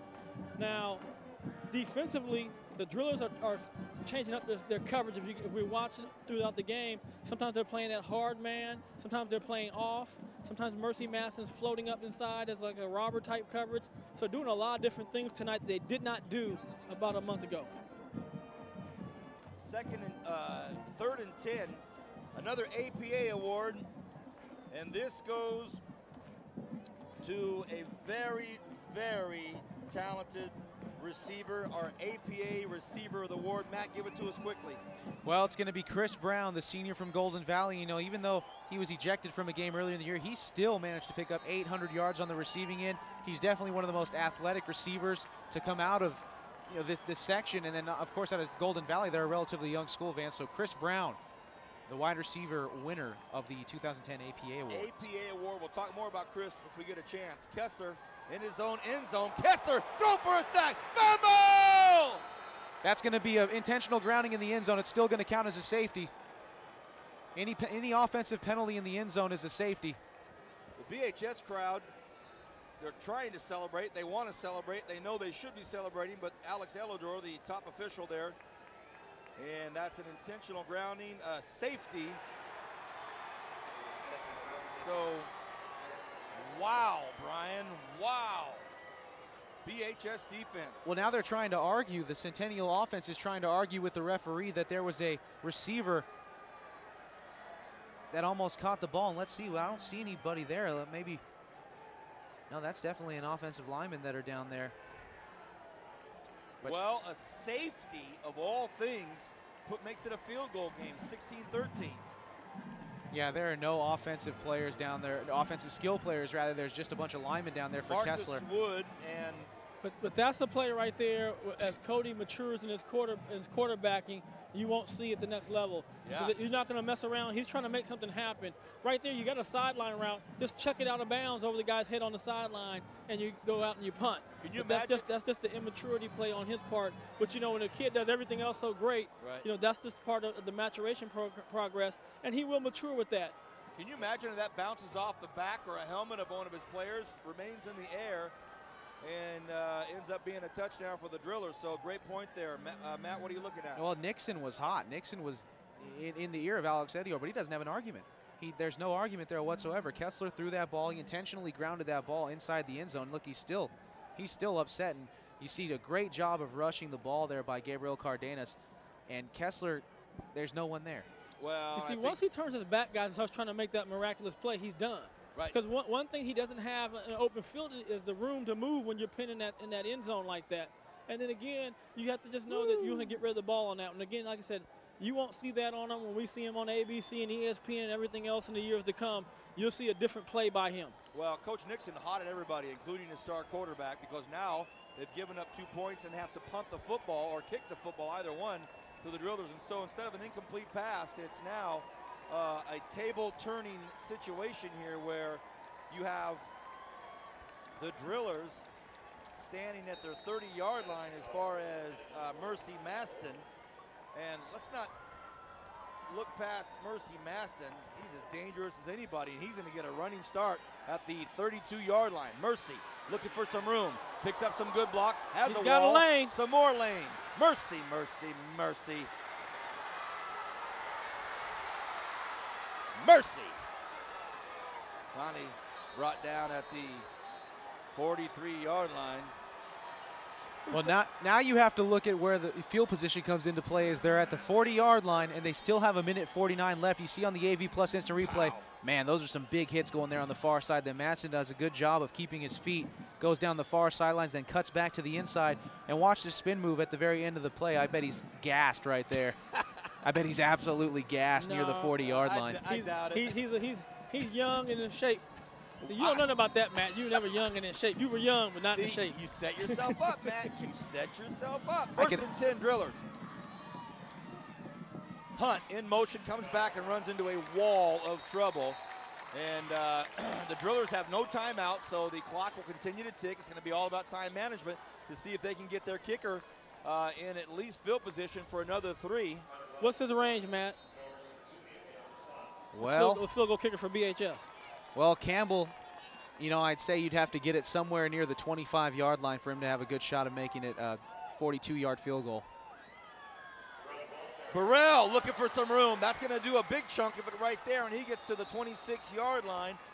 That only will stop the clock to move the chains, as I hear my director, Bernie Johnson, echoing my brain. That's scary. He might as well just call a play and don't even take the chance on ground and just call the play and run something. A minute and 10 seconds, especially from the 26-yard line where they're at. That's plenty of time. Nacedis stands right behind Burrell. A minute exactly left. Burrell hands the ball off to Nacedis. Nacedis claws his way for 2 or 3 yards. The clock continues to tick now. They've got to get up to the line of scrimmage, and that Centennial defense is going to have to dig in right now. It's a big, big stop if they can keep him from even kicking a field goal, let alone getting another 3 and, God forbid, a touchdown. 16-13. Nacedis goes out to the right. Burrell throws this time. Oh, and it's fumbled.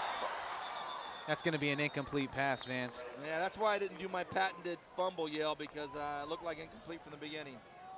Well, Hannibal, sounds like he heard footsteps there on the near side of the field, and you see Burrell. That's a perfect pass to Hannibal, and all Hannibal has to do, he turned to look. He turned to look before yes, he had the ball caught. He was thinking he was going to make somebody miss and make a big play, but he stopped the clock, which might have been better than he didn't catch it and get tackled and lose a bunch more time. Well, there you go.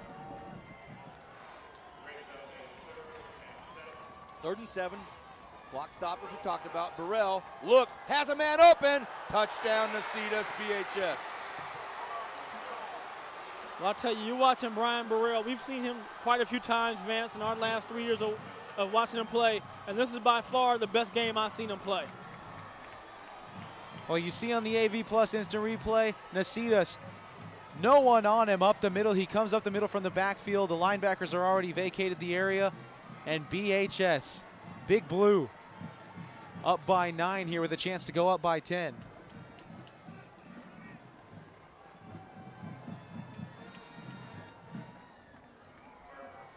Here's the PAT. The snap, the hold, the kick, and it's up and it's through. So this will most certainly be the score that gets the oohs and ahs over at Garces when it's announced. And if the word gets up to the Valley at the Clovis West Stadium when this gets announced, as we see another perfect pass by Burrell, and Nacedis just left wide open, absolutely wide open. You had to think the linebackers had vacated the area, maybe off to cover the flats, because the safety was definitely on the near side of the ball with the receivers, and that left Nacito wide open. So that shows a good deal of research being done by this BHS coaching staff and players to know Centennial's tendencies. And that's definitely a tendency of Centennial, you know, to bring Jared Norris on a blitz or to bring Brody Scott on a blitz. And that's why they're up by 10 here with 28 seconds left. Now, what a football game. They're linebackers, Matt, so when they see that run action, their first instinct is to come up anyway. So you draw them up like that, and then also, what a blessing for the drillers that the ball was dropped by Hannibal, because that gave them a lot more time to have another play. So that, you know, there's some things had to go right. We talked about Liberty, but it's hard to beat a team twice, especially when the two teams are evenly matched. And tonight, you know, the drillers just look different. There's everything about them. Their warm-up looked different today. They were out early. They just look different tonight. A little bit of a quiet confidence, eh, Brian? Yes, sir. Well, it's not too quiet on the BHS sidelines, and it hasn't been for the first half, Vance. If you've looked over there, you've seen those guys bouncing up and down all night. So they're definitely pumped. They've been pumped since the opening kickoff, and that's why they're up by 10. Well, they're the most successful high school in the state of California history. You don't get that way by chance. Little 8-iron pooch kick's going to be taken on a fair catch. Fair catch at the 29-yard line, so some savvy play out there by Brody Scott. Waves everybody off and says, I'll take it right here. 20. No, we just get that way from playing football since 1711. So the Drillers have been playing football before the United States was formed as a nation, according to Driller BHS icon Brian Adams. No, we played a whole lot more games than anybody else around, though.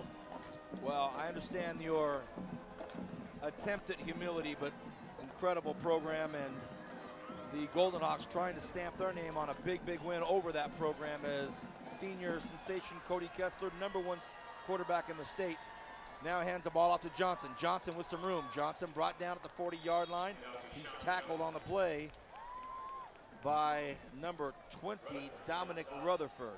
Rutherford in on another defensive tackle here in the Audio-Visual Plus instant replay. Rutherford actually trying to strip the ball as they go to the ground, and what better than to get a turnover here as we near the end of the first half. Well, they don't even want to go to the air. Johnson runs it to about the 47-yard line, and a timeout is called by Coach Nixon now. And so now Coach Nixon's going to go over. I'll tell you what, Coach Nixon is hot. He has been hot for a while, and he's one cool customer, so he is really heated right now. Well, he cannot be happy with the execution of his offense so far right now.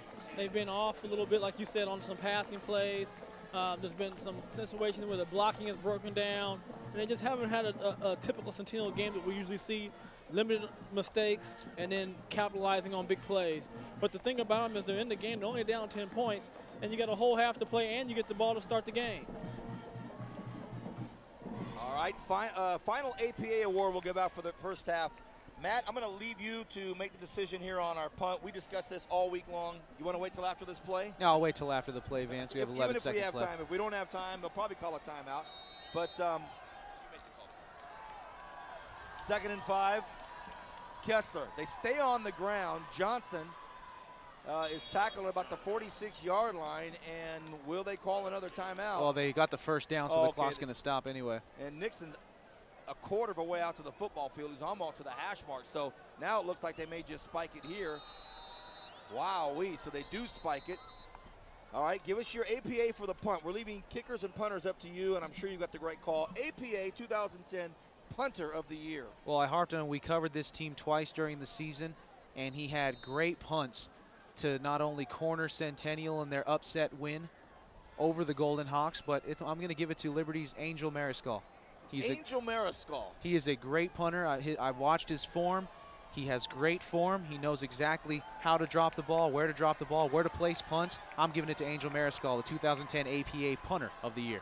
Last play of the first half, and they just keep it on the ground. So timeout after timeout after timeout, and they keep it on the ground. And Sean Johnson takes some big hits to finish the half. So a puzzling finish, but 23-13 as the Driller faithful up cheering, and they are stoked. And the Centennial crowd below us wondering, called a lot of timeouts for 3 run plays, no shot at the end zone.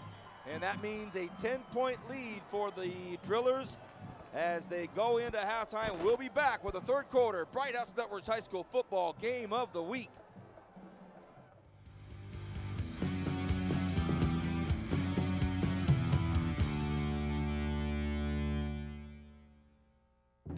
Got a job to do? Premier Equipment Rentals is your answer. Residential or industrial, we've got exactly what you need to get the job done. Whether it's a drill, trencher, bobcat, backhoe, or excavator, you can always count on Premier Equipment Rentals. And with our new extended hours, we're available when you need us. Check us out at 3217 Patton Way and 5001 Stein Road, or give us a call to find out more.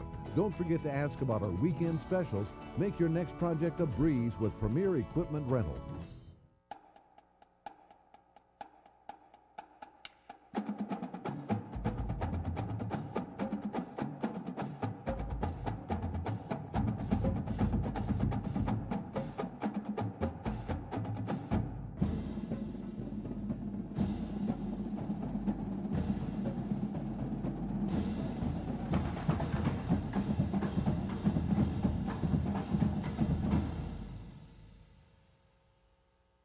Bakersfield's only sports station that's all sports, all day, every day. Fox Sports Radio 970. With Dan Patrick in the morning. And Jim Rome 9 to noon. Home for the world champion Los Angeles Lakers and NASCAR. And now the home for the Bakersfield Condors. No swap shop, no Tradio, no cheap coupons. Sports. It's all we do. Fox Sports Radio 970.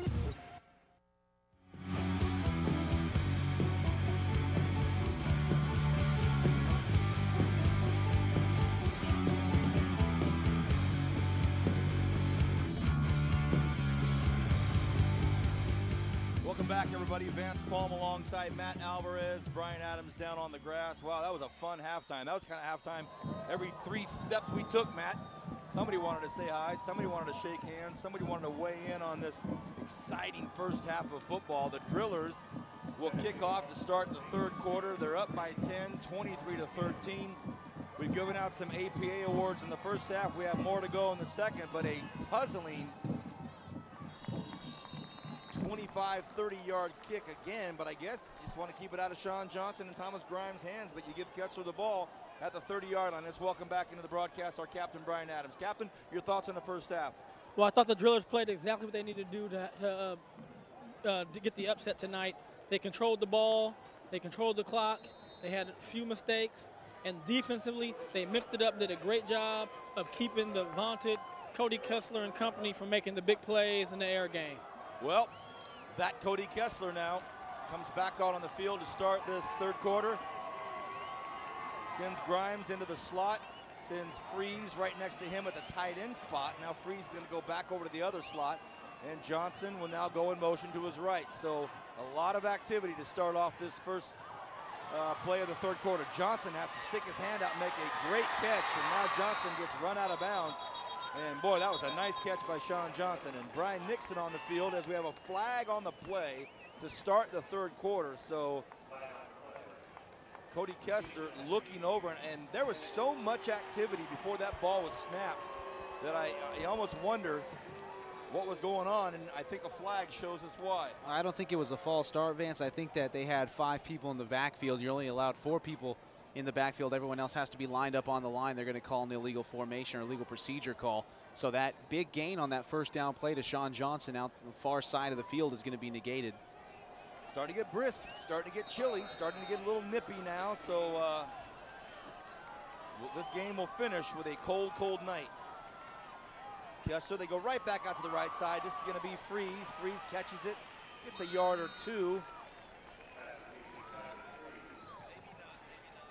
We're hearing scores from around the area, and nothing's final yet. We still have a half of football, but we're hearing scores around the area that will kind of dictate and predicate where we are next week, if anywhere, but we'll let you know as the night unfolds. 23-13 is the score here as we begin the third quarter. Kessler all by himself. He goes out to his left side. This time it's Sean Johnson.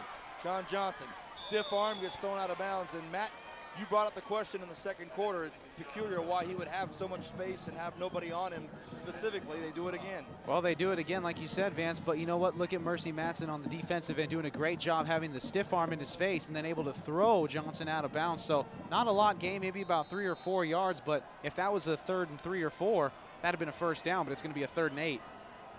Big third down to start off the third quarter. Kessler looks to his right. Kessler in trouble, gets out of it. Now he's in more trouble, and Kessler's going to get hammered and thrown down at the 25-yard line. Big, big loss for the Golden Hawks, and the Driller faithful loving it. Oh, they got a lot of defensive pressure here. You see on the AV Plus instant replay. Centennial's offensive line breaking down for only the second or third time tonight, and BHS able to get through. It's the Rutherford brothers joining in on the tackle. Well, I'm assuming they're brothers. Dominic Rutherford and Donovan Rutherford, both seniors, both 5'8", 174 and 175. So 4th and 12. Kessler's going to have to punt the football. It's an end-over-end punt, and gets a nice bounce and gets out at about the 42-yard line. So now the Drillers will start off the second half almost as if they'd received the kickoff, because they have the ball at their own 42-yard line after a quick series from the Golden Hawks. All right, Coach Brian Adams / Gola, what are you thinking here on offense, first set? Well, I'm just going to do the same thing I've been doing. I'm not going to do anything different, because, again, if I can keep those methodical drives, and maybe if I bust a big one, a big run or a big pass play here and there intermittently, I can win this game. 1st and 10. Walter Hunt stands behind Burrell. Now Burrell's by himself. Looks at Hunt. Burrell wants to throw across the body. Burrell decides to keep it, and Burrell goes down and gets about 7 yards. Strung out the play to the left side. Didn't have anybody hung on to it, and goes down after about 7 yards. Well, Burrell here on the AV Plus instant replay, you've seen him run to the left like you said, Vance, and hangs on to it as long as he possibly can. But that's a testament to the BHS offensive line, or to the slowness of Centennial's defensive line, because Burrell had so much time to make a decision, finally able to pick up 5 yards out of that. 2nd and 5. Nasidis will stand in the slot. And Burrell fumbles! Fumble!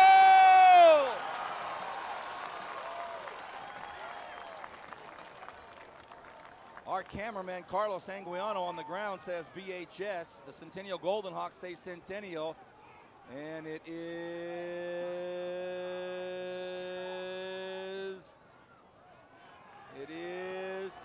Okay. Crowd doesn't like it. Let's watch our Audio Visual Plus instant replay. Burrell had the football. It wasn't on the exchange or the fake. And don't really get a shot of it, but now that brings up a 3rd and 4. That's a big, costly fumble there, as momentum was certainly in the Drillers' favor. Burrell drops back, goes to his right, wants to throw, throws one out, has his man over again. It's Nasidis again. Nasida at the goal line, touchdown Drillers. He gets behind the defense again. Oh my goodness, they let it happen again, Vance. Nasida uncovered over the middle. He had Jared Norris on him, but Norris couldn't catch up to Nasida. And you see Burrell with plenty of time in the pocket. He had Brody Scott coming on the backside, but the block was picked up, and a perfectly thrown ball. BHS about to go up by 17 with this extra point. Parker Campbell will do the kicking. Hannibal the holder. It's up and it's through. 17-point lead. Captain Brian Adams. I guess Gola did the same thing they did in the first half. But I mean, we came out here about a month ago and we saw the Centennial players get wide open plays, and the secondary from the Drillers were discombobulated. Now we're seeing Centennial being discombobulated. And one thing we've talked about throughout the telecast is when you see a guy running by you and you're getting beat, just grab him. In high school football, college football, they're only going to get 15 yards. Don't let them score a touchdown. Now you put yourself in a hole of 17-0. And one thing about Gola's defense, you know, you're asking they're going to give up another 17 points and a half. Even with Cody Kessler, you're asking for a difficult assignment for your offense. You know, the Centennial defense has not played how we've seen them play throughout the year. You don't see them make these kind of miscues. It's the same exact play you got beat right before the half, and they come back and get it. So, again, like Matt said, give the Drillers offensive staff great credit. They did some film work. They found some adjustments in there, and they slipped in those big plays on them. Well, with 9:13 left to go, 30-13 Drillers lead. Who would have thunk this, Vance? In the third quarter. In the third quarter. 17-point lead, so plenty of time for Kessler and company to come back. But who would have thunk this? And if you're a BHS fan, you're thinking, yeah, plenty of time for us to put some more points up on the board. We're the ones doing it. Well, if you're a BHS fan, you're saying to yourselves, we've known all along that we were capable of this. Well, well, well. When you have a quarterback like Cody Kessler, and a running back like Sean Johnson, and a coach like Brian Nixon on the other sideline, you're not going to catch me saying this thing's over. No dice.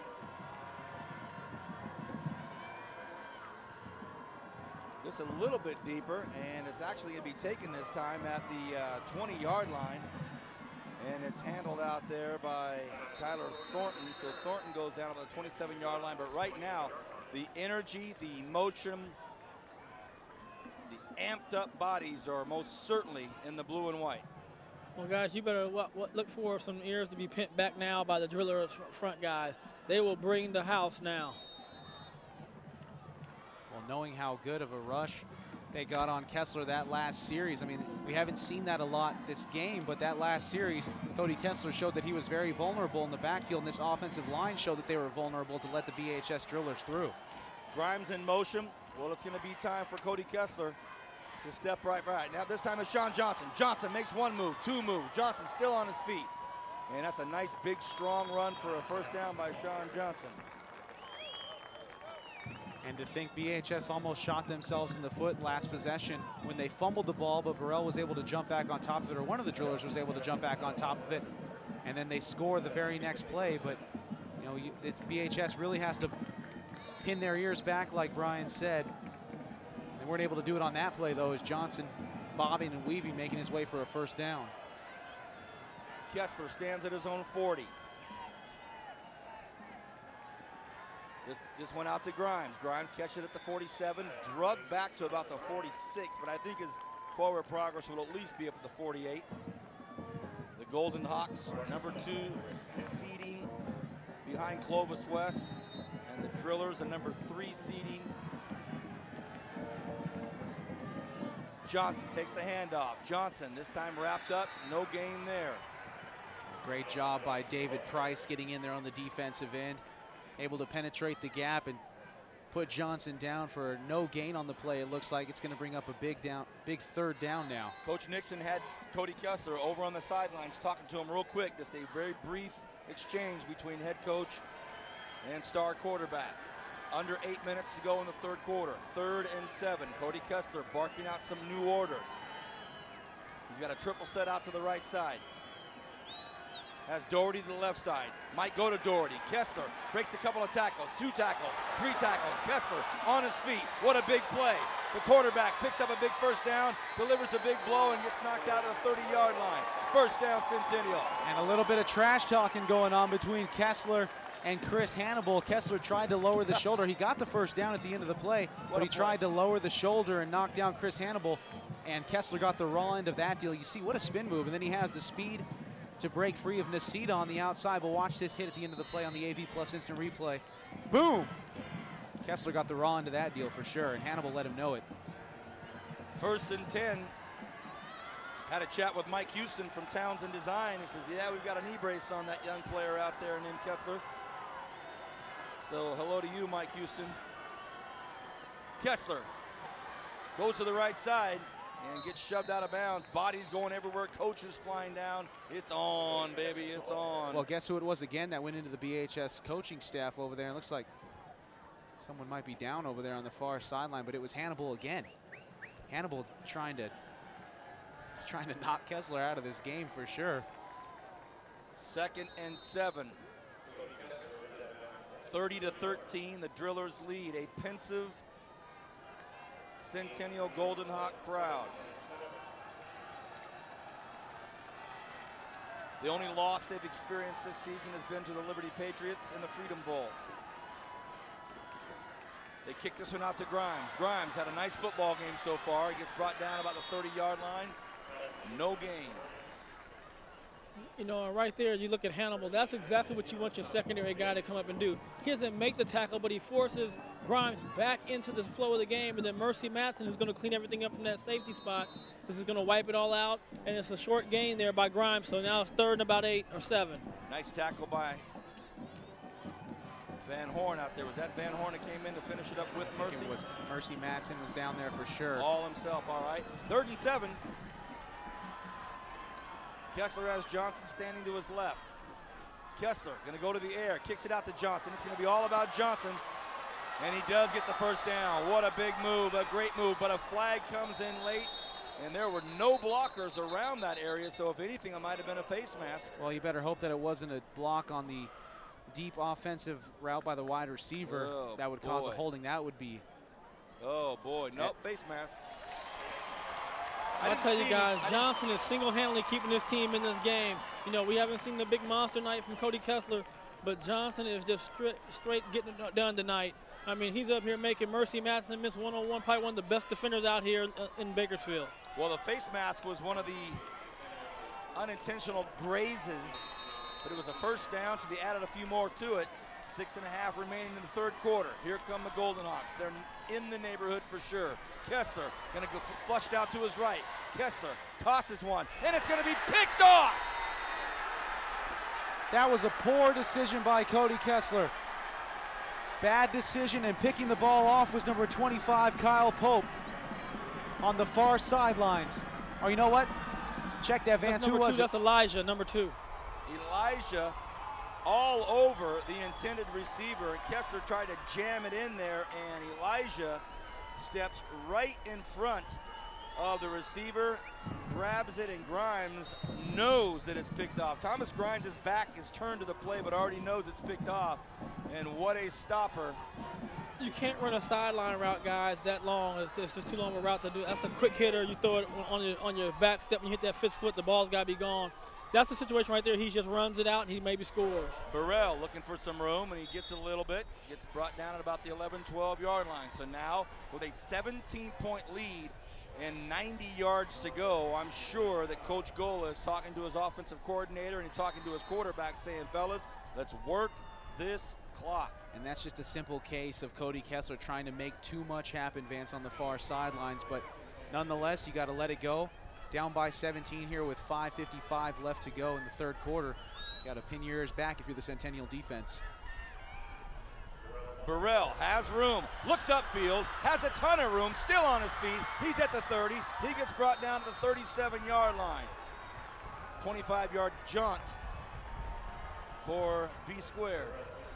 Well, it's starting to get windy here at Centennial, and it's not just the BHS offense going by the Centennial defense. As you see Brian Burrell all of a sudden turning into a track star, cutting to the outside and picking up some blocks and then being hauled down there by Brody Scott on the far sidelines, but BHS picks up another first down at the 35.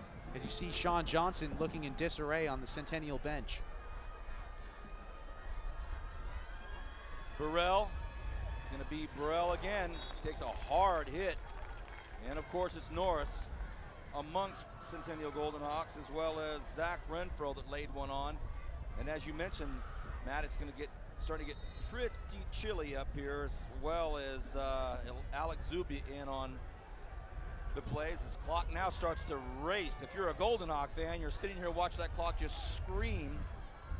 If you're a Driller fan, you want it to go even quicker. 17-point lead for Big Blue in all white. Hunt, the running back, he goes in motion to the left. Burrell takes a look, throws it out to Hunt. Hunt looking for some room, and he goes down after a gain of maybe a yard. A gain of maybe a yard. Oh, good job by the Centennial defense to swarm over to the right side of the field. From their vantage point, you see Hunt able to pick up maybe a yard, just swarmed there, though. Good job by the Golden Hawks D. Force a long 3rd down here. Wow. I told somebody I thought this game would finish with about 52, 53 degrees. Nope. Good thing I brought the jacket. 3rd and 9. Huge 3rd down for the Centennial defense. Massive play. Burrell looks, throws to his man, finds his man, and it's going to be a first down. Well, I say that from where he caught the ball, he was a yard past the marker. And of course, that is the sure-handed Silas Nacita, and it is a first down. So Silas Nacita has had a massive, massive game on the receiving end of things. Well, guys, we talked about Brian Burrell in the pregame. He had to be efficient, and that's exactly what he's done tonight. He has not thrown the ball too many times, but, you know, he's well over 60% on pass completion tonight with 2 big touchdowns. So he's done exactly what he needed to do tonight. He's guided this team. And, again, all the times we've been on Bright House, you know, we see all the other, we don't see all of the games, but the games we've done, this is by far his best game. Burrell going to tuck that ball in and get up to that big C in the middle of the football field, and every time I look at that clock, boys, just big chunks of it are gone. 3:20 now remaining in the third quarter, and that wind you're hearing in my microphone, I really can't stop it because it's coming straight from the south side, and my microphone's pointing towards the south side. 2nd and 7, and Richard Van Horn way out to the right side. At least he takes a defender out of the way if you're the Drillers. And Burrell cuts up and he's up the middle. Burrell at the 40-yard line. So it's Brian and Matt, it's not something very tricky. It's not as if he's making guys miss him, but he gets 6-7 yards every time he goes up the middle. Brian? Well, you know, Vance, earlier in the game, he was getting 2 or 3 yards. Now, as the defense is getting worn out, remember, too, the Centennial defense has been on the field a long time tonight. And so he's just wearing them out. He's just making a sharp cut, and he's just running them straight ahead. And there's just no linebackers, and I don't know who, like I said, I don't know what the scheme is, but there's nobody assigned to him making the play. 2.5 remain in this third quarter. Burrell, he's going to run all the way. It's been a lot of Brian Burrell tonight. And in this drive right now, other than the one pass to Nasita and the one pass to Hunt, it's been all B squared. Yeah, Brian Burrell making it happen here on the AV Plus instant replay, just lowering the shoulder, taking down number 42, Logan Kukuc. He's going to bring up a 2nd and 4, but it's kind of like you alluded to earlier, Vance. It's like BHS. Whenever they have a first down, they're able to make it 2nd and 4, 2nd and 3, 2nd and 5, and it's 2nd and 4 right now. You see Burrell with Hunt in the backfield. They send Nasita in motion. Burrell pulls up, throws over the middle. It's caught, and it's going to be down inside the 20-yard line, and it's Gabriel Cardenas once again. So they're having trouble covering it over the middle, Vance. And had Cardenas cut back to the corner, it was over. You see on the AV Plus instant replay, I mean, there's just where's the secondary at for Centennial? They've been absent this whole game, at least over the middle portion of the field, not necessarily the deep portion, but over the middle portion of the field. That's where Centennial has been weak tonight. Walter Hunt now behind Burrell. Nasita in the slot on the right side, Van Horn way out to the right. Here comes Hannibal. They pitch it to Hannibal. Hannibal has a lot of room. Hannibal, a big run down to about the 7-yard line, so it's going to be 1st and goal from the 7, BHS. And right now, Brian, this Centennial defense, they've got to come up with something. They got to get a turnover now, because you're talking about you're for sure within 3 points. That's going to make it 20 points. And if you can't afford another touchdown, but you talked about the secondary, where they've been at, Matt, on that last pass play. That's what happens when you're running the ball successful. You get one-on-one. One-on-one is what I want as a receiver, because I can get you on my back, run that little slant, and it's an easy pitch and catch. Fumble! And Burrell that time, nothing doing. He wasn't going to try to make a play out of that. This is crucial semi-final Valley Championship time. He just said, nope, I'm on that. Is Brian Adams on top of it tonight or what? I mean, everything that he says that needs to happen usually happens, except there wasn't a turnover there, but Burrell fortunately made the smart play and just jumped on the ball like you said, Vance, instead of trying to make something of it. My friend, I've been witnessing that for many, many years from our captain, Brian Adams. He is prescient. He's got ESP in. 2nd and 10 now. Nasita again in motion. Burrell decides to keep it, and now it's going to bring up a 3rd and probably 10. Yeah, exactly, 3rd and 10. Wow, it went from 50 degrees to about 35 degrees in a span of 10 minutes. Samsonite, where's the hot cocoa? Here comes the 4th quarter, fellas. All right, that's it. We'll be back with the 4th quarter, and we'll have 3 APA awards to give out. Top offensive, defensive, and player of the year. Drillers up by 17. Bakersfield's only sports station that's all sports, all day, every day. Fox Sports Radio 970. With Dan Patrick in the morning and Jim Rome 9 to noon. home for the world champion Los Angeles Lakers and NASCAR.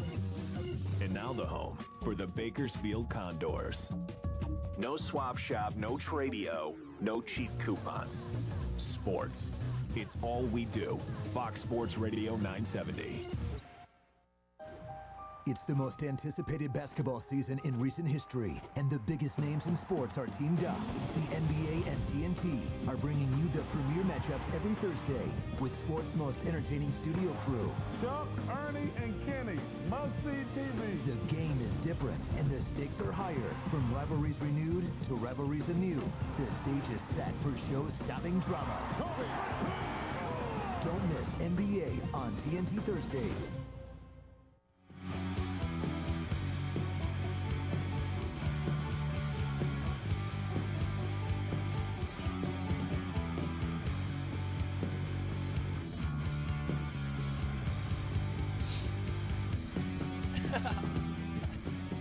Too late, Bertie. The mic's already open. Everybody can hear me sniffle. Bertie gives us the cue. Open announcer's mic. Way too late. Everybody in Kern County heard this. Well, it's one of those nights, though. I had to put on the scarf. Chilly. To see Brian Adams triple layer down there, you know it's chilly. Hey, Vance, you know, a young buck here who just joined our crew this year. He's up. If that cold, you got to put on 3. I used to wear nothing. He just doesn't know yet. Sammy Bowman in his polo and shorts. You're my hero, Sammy. 3rd and goal from the 10-yard line. Burrell, will he throw it? Will he run it in? He might have somebody come across the middle, and it's Nasita. Oh, and he couldn't get it to him, so incomplete. And the Centennial crowd, a big, huge sigh of relief. His receiving core followed him and went with him, but he couldn't connect. And you see Burrell here on the AV Plus instant replay, looking to the right side, then flushed back to the left side. He tried to find Nasita, but Nasita was well covered there. Right, very good job. And it's better to throw that ball out of the back of the end zone and give your kicker Campbell a chance than throw an interception and waste a scoring opportunity. And if this goes through, it'll be a 20-point lead for the Drillers. Nobody saw that coming before this game started, except perhaps VHS crew. High snap, and it is no good wide right. Well, a wasted scoring opportunity, something you definitely cannot have in the 4th quarter when you're up by any amount of points against this Centennial team. See Campbell getting a good kick away, and he just pushed it to the right. You know, I don't think the wind had much of an effect on it because the wind's blowing the opposite way. All right, 1st and 10, Centennial takes over after a missed field goal by the Drillers. And wow, Brian, that's a better than 3. Not even a better than 7. That's a better than 3 victory. Oh, yes, it is. You know, now Centennial, they have to get some things going. I think they have to get into a better pace and get some rhythm going on their offense. They start things off, throwing to the left side, and that's a big play right there. Oh, my goodness, a big start to the 4th quarter. Michael Martins, and that's a 38-yard gain. That's huge. You see on the AV Plus instant replay, Michael Martins getting some good downfield blocking right there. Looked like Thomas Grimes putting the block, and then chasing him down was Matston on the far side and throwing him out of bounds, but that was after a pretty big gain there that put him on the 45-yard line. Oh, they marked him out down at the 44-yard line. So we have an officials timeout, and that's going to give us an opportunity to present, or will it? Not enough time to present our offensive APA award? No, it does not. Our next APA award will be one of the big 3, Offensive Player of the Year, APA. 1st and 10, Kessler. A lot of time now. Kessler flushed out of the pocket. Kessler, his crowd saying get rid of it, throw it, but he doesn't. I say that because I hear him below me. He took a big hit there at the end of the play by number 7, Price, once again. You see Kessler starting to run out of time. He's starting to take a little bit too much time in the pocket, and he's getting his good blocks right there, but you see finally just runs out of options, gets tackled at the legs, and then Price came in and gave him a shot in the upper body, so it's going to bring up a 2nd and 15 after that sack. Kessler looks over to the left side, has a quick word with Michael Martins, one of his 3 or 4 top receivers that he's used all season long. Kessler Now he's in big trouble. Kessler gets out of it as almost always. Now throws over to the left side and complete to Martins. They're going to say incomplete. Wow, what a dart by Kessler as he's in trouble, under duress. Fires one out to the left side, but incomplete. But watch the evasiveness by Kessler, though. He was able to get out of a stranglehold back there at the 30-yard line. That would have been a big loss for Centennial with 10:39 left here in the game. You see Kessler dropping back, and he runs out of time, evades the tackle there from Kyle Pope, then gets away from another tackler. And finally, like you said, Vance, that was just an absolute dart fired on the far side. It's going to bring up a 3rd and 14. Another big play for the Centennial offense. Kessler has options this time, throws it out, and a big, big catch out there by Thomas Grimes. And there's the example that so many scouts and so many writers around the state and the county and the area have seen Cody Kessler. That's a big-time throw, Brian. Well, it's a big-time throw, but let's give the line some credit finally. They gave him time to throw a dart, and that's exactly what he did. This line right now has to suck it up. They're just getting out quick right now off the edges, just like right there. Kessler, another completion. And that's Doherty this time, still on his feet. Doherty gets up to the 17, 15-yard line. Can't even bring him down yet. Wow.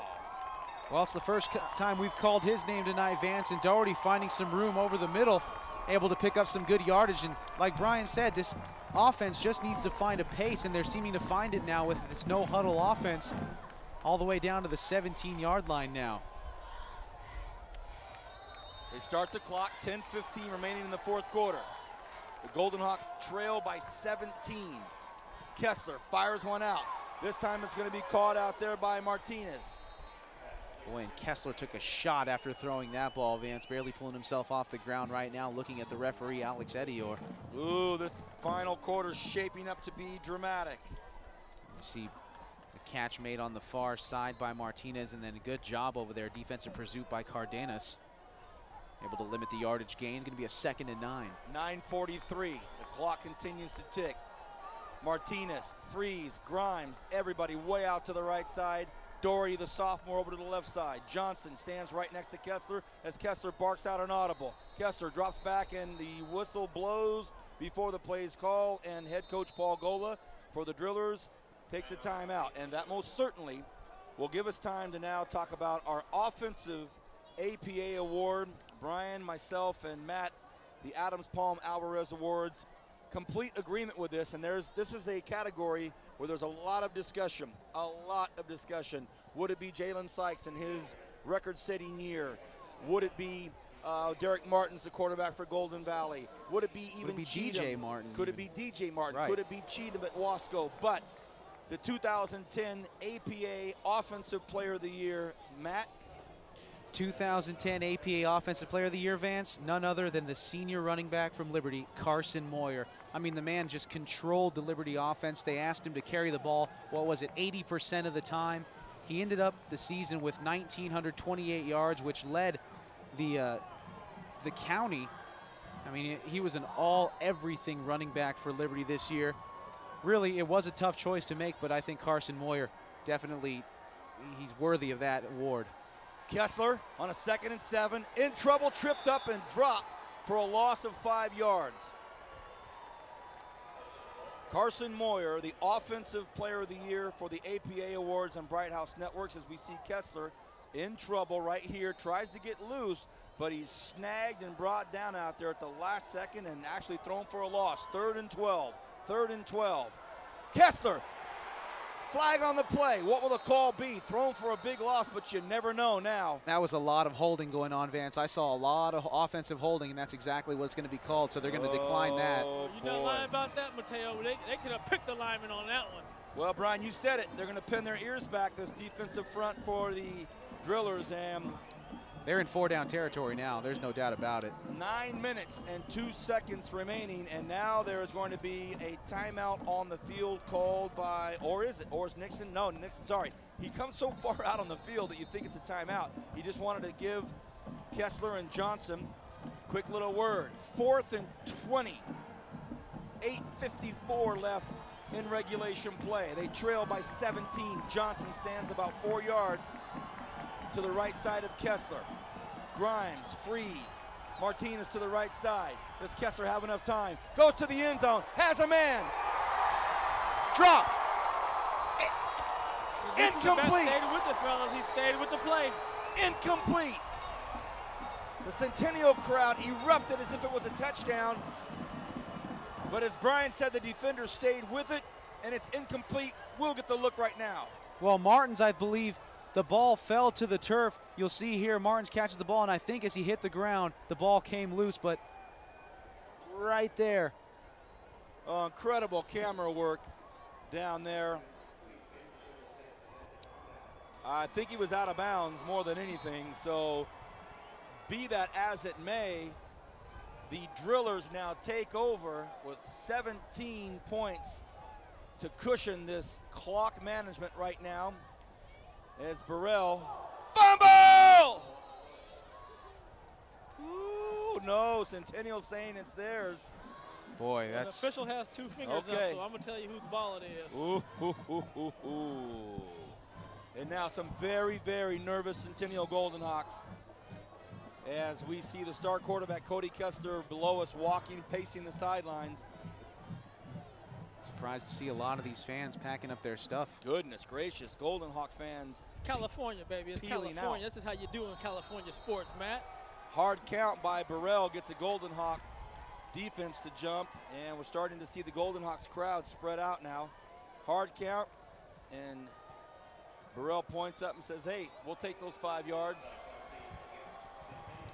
8 minutes exactly. We still have our Defensive Player of the Year for APA and our MVP APA award to hand out. Under 8 minutes to go here. And our best play, Vance. And our best play. Our best play, I think. If you don't know our best play. I think Zach Ewing let us all know what the best play of the season was. All right. Burrell on a 2nd and 3. Might go for a hard count again. Nope. Hands the ball off, and on a play like this, you just get to see that clock grind away, grind away, grind away. 7.5 remaining. And I think a lot of these people are thinking, you know what, I just want to get in my car and get out of here. It's freezing and I want to get home, but. Be the first out of this jam-packed parking lot. They're just helping us get out of here early, faster after the game is over. 7-12 and counting. The Drillers do not have this in the bag, but with that clock racing as it does, Burrell, he's going to cut up field and stay right in the middle of the football field. That's going to be close to a first down there at the 37. Did he get it? They got the 4th down sign up, so they're not even measuring it, so they must not even think it's close. Well, BHS, if they go for it here, they can really put a dagger in the hearts of Centennial if they go for it and make it, but that's also a high risk, high reward. Well, as Brian so fondly refers to Coach Gola as the Bill Belichick of the area, probably will go for it. I mean, we've been watching him now for the last few years, Vance, and he's done this. I mean, he has great confidence in his defense, and right now his defense is playing so well that I can't see him not taking a chance or at least really thinking about it. All right, well, that perfect timing. We are now going to announce the 2010 APA award winner for the Defensive Player of the Year. And I'll take a break. I'll give one. I'll do one. I'll do this one, and we'll let Brian do the most valuable player, and then we'll let you do play of the year. When you talk about the Defensive Player of the Year for the APA, you go to the stat books and start looking at it, and it gets to be ridiculous. 158 total tackles, 98 solo tackles, average nearly 15 tackles a game. The next closest solo tackler in the area is 70 solo tackles behind him. A runaway leader for Defensive Player of the Year, and our APA Defensive Player of the Year, Grant Campbell, the senior for Garces. Grant Campbell, the APA Defensive Player of the Year. Not a bad punt by Nasita. The ball will bounce out of bounds at about the 24-yard line. So Grant Campbell, congratulations. We only had one Garces game this year, the Holy Bowl. And you know, one thing about Grant, probably tonight will rack up his 1,000-yard rushing and his 20th touchdown with 0 fumbles. So Grant Campbell, APA Defensive Player for Offensive Player of the Year.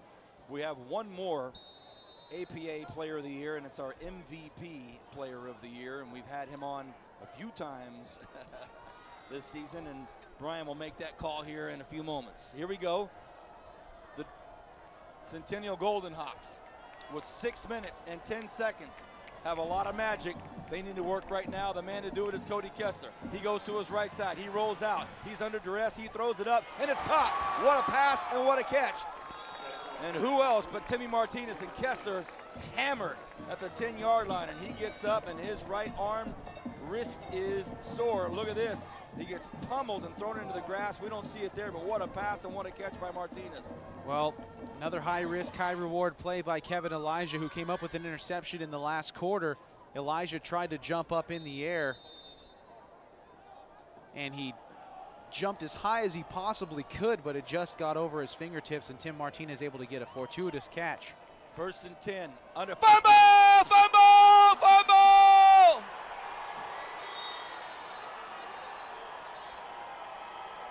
Well, you talked about Kessler's arm.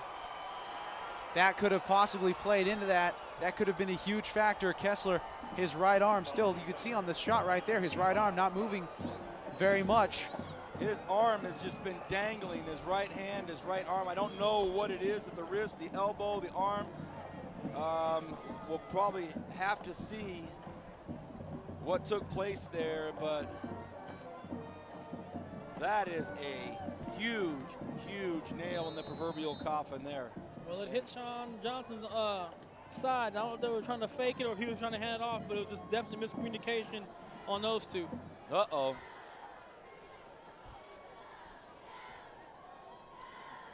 And now the Drillers will keep it right in the middle of the football field.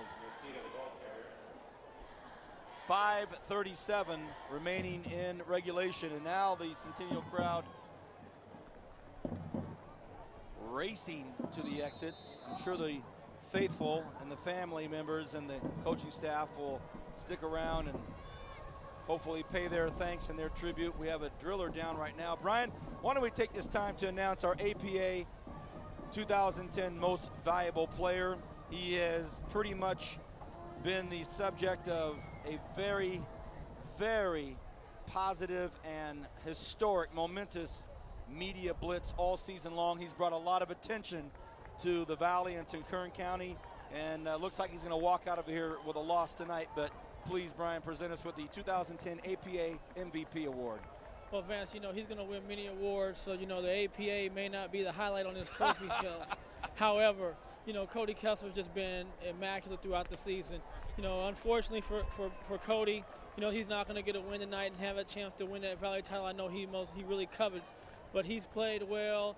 His parents have done all the things right from since he's a freshman to now, from the academic standpoint to just being a good person, and then the player he's become on the field, going to the camps and getting his name out there. You know, he's going to win every award you can possibly want to win as a high school quarterback, as a high school athlete for the sport. And he's going to just basically dominate the scene in the state of California. Not looking forward to him to being a Trojan and beating up on my Bruins, but, you know, he's going to be there, and we wish him the best, wish his family the best, and we're going to miss him. And good luck in your next endeavor, Cody. Well done, Brian. Thank you. Had a quick chat with Cody before the game, and I said, Cody, more than anything, I'm so impressed with you as a young man. Thank you for representing our community so well on the national stage. 2nd and 8. Right now, the Drillers don't want to hear it. Burrell on a keeper himself. Burrell squirts his way up to about the 30-yard line. And Matt, in the bigger picture, Van, Silas Nacita just went off really tenderly. I mean, that could play huge into BHS's next week match against either Clovis or Clovis West. So I wonder if we could get an update on Silas Nacita on the far side of the ball, but he was definitely favoring one of his legs. 3rd and 4.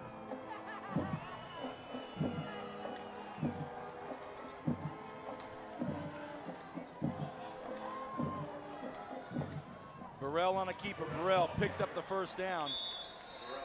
And not only are they in the neighborhood, that'll probably have just about do it right there. Never know. You never know. But with 4:28, 1st and 10 from the Golden Hawks 23-yard line, 30-13, the Drillers in full command of this semifinal championship game. Well, they're going to be letting the play clock run down to at least 2 or 1 every single play. You can believe that. And they're going to keep the ball on the ground. That's a definite. Well, they'll be playing next week. That's no doubt about it. I mean, there's nothing going to happen in the next 4 minutes. It's going to come up with 17 points. So, you know, the Drillers have played a great game. Give their offensive court staff, offensive people great credit for what they came in with their game plan against Centennial, whose defense has been stout all year long. And the defense for the Drillers did some things a little bit different. They played soft at times. They played hard at times. They mixed it up. They did a great job of using their quickness against the size of Centennial, and that's what they really did defensively from the front. That they were able to come off those edges and just put too much pressure on Cody Kessler most of the night. 2nd and 2. Thank you, Brian. Burrell has the usual suspects surrounding him. And Burrell is just going to get in a stall mode right there, and he'll just go down. Yeah, smart play. Smart play by Burrell just to go down there with 3:20 left to go. I mean, there's no reason to risk getting injured trying to go through the middle of the pile there. Well, Matt, APA 2010 will close it off with the play of the year. So after this play, I will have you describe the APA 2010 play of the year. Oh, and it was a big one. 3rd and 5, under 3 minutes remaining here. The Drillers looking to go into the championship game up north. They'll go up north unless an unbelievable win by Clovis took place. We don't know. And Hunt picks up the 1st down. So while they move the chains, tell us about the APA 2010 play of the year. Well, the date, November 5th. The site, Liberty High School. Centennial, number 1 in the Valley, number 7 in the state, taking on the Liberty Patriots. Liberty was down 13-19 in the final play of the game. Cody Renz finds Carson Moyer after running east and west for miles. It seemed like a play that took somewhere around 15 seconds to develop. Cody Renz finding Carson Moyer wide open on the far side of the end zone for the touchdown and the upset win over the Centennial Golden Hawks. The Liberty Patriots, Carson Moyer.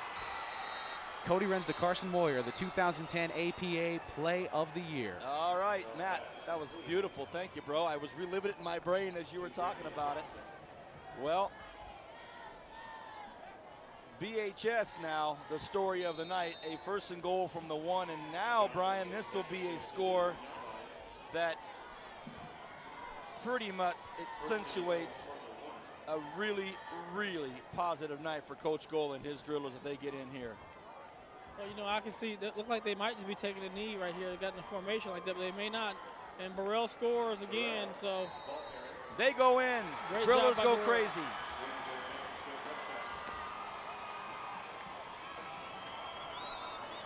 They go in.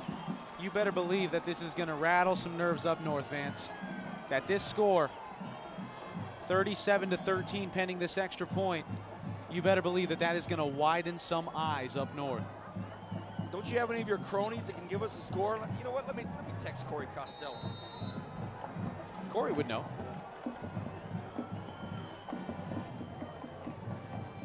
Look at this. The Drillers in control.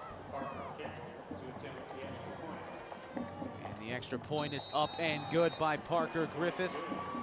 BHS 37, Centennial 13.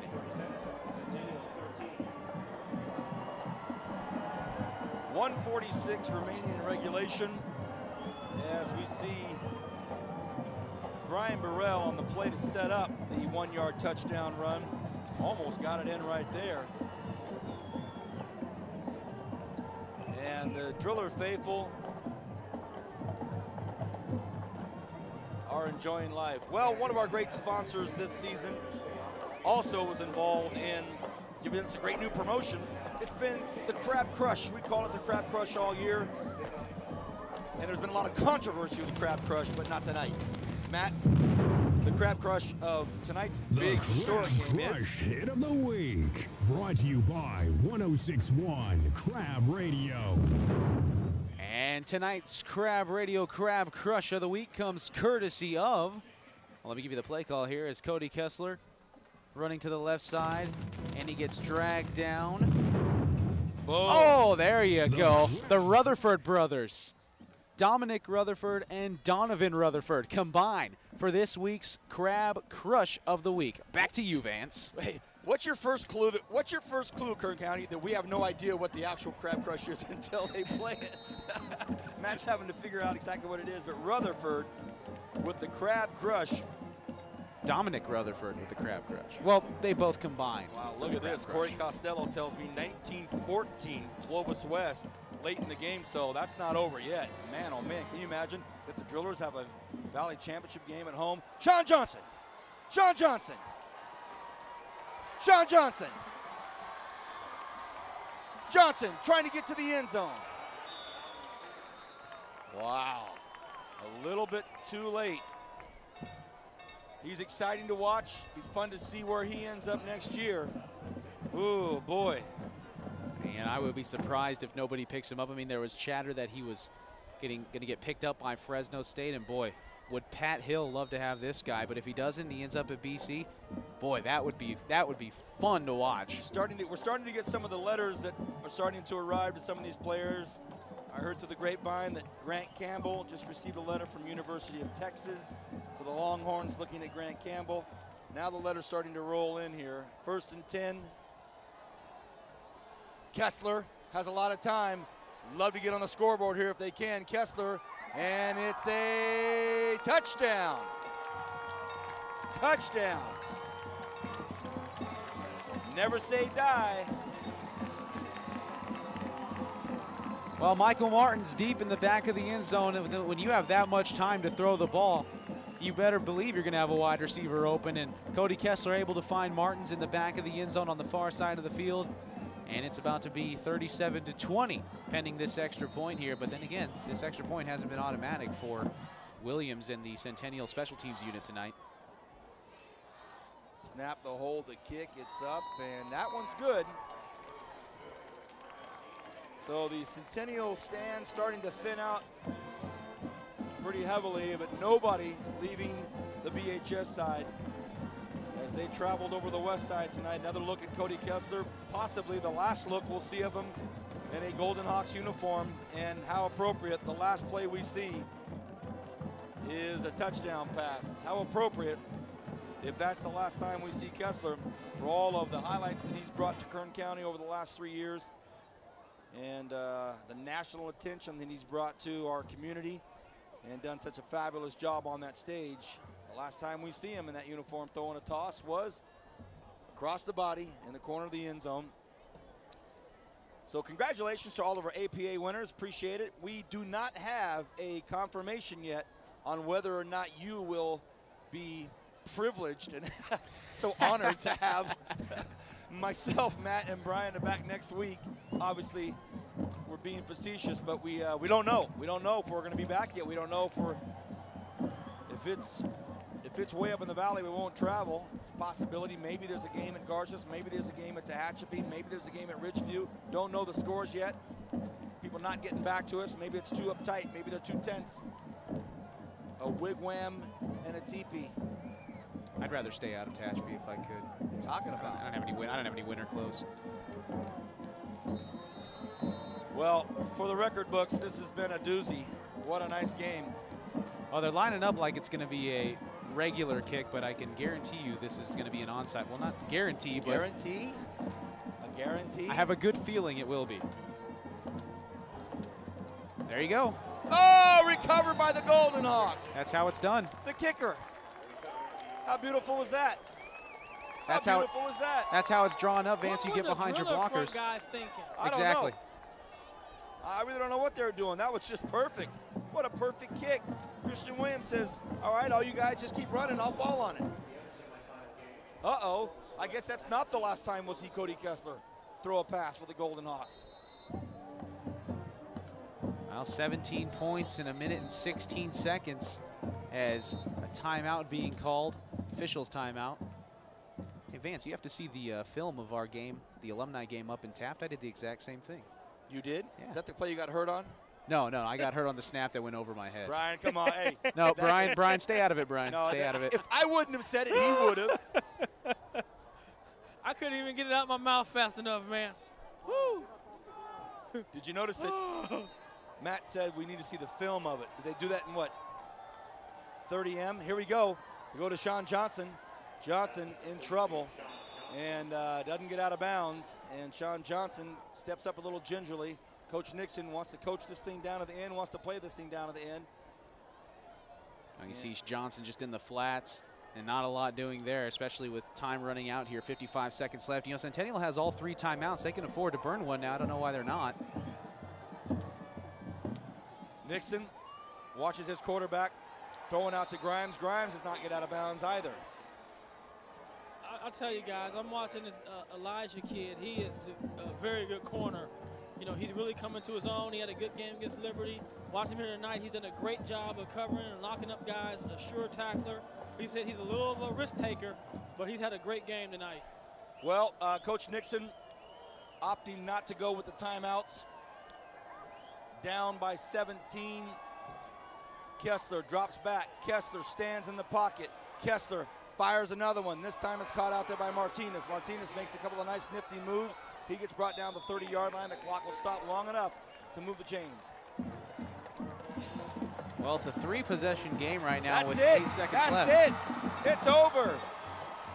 The BHS Drillers will move on to the Valley Championship.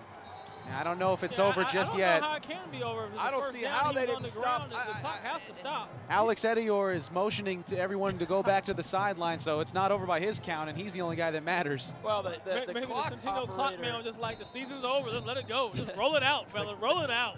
And now Centennial called the timeout. Brian Nixon looked up to the scorer's table up here, up to the press box, pointed to someone. I was as shocked as anybody. I mean, you see Timmy Martinez go down with 7 seconds left, so you know, they have to move the clock. I mean, they've got to move the chains, so I'm just wondering what was going on. But they let it run out.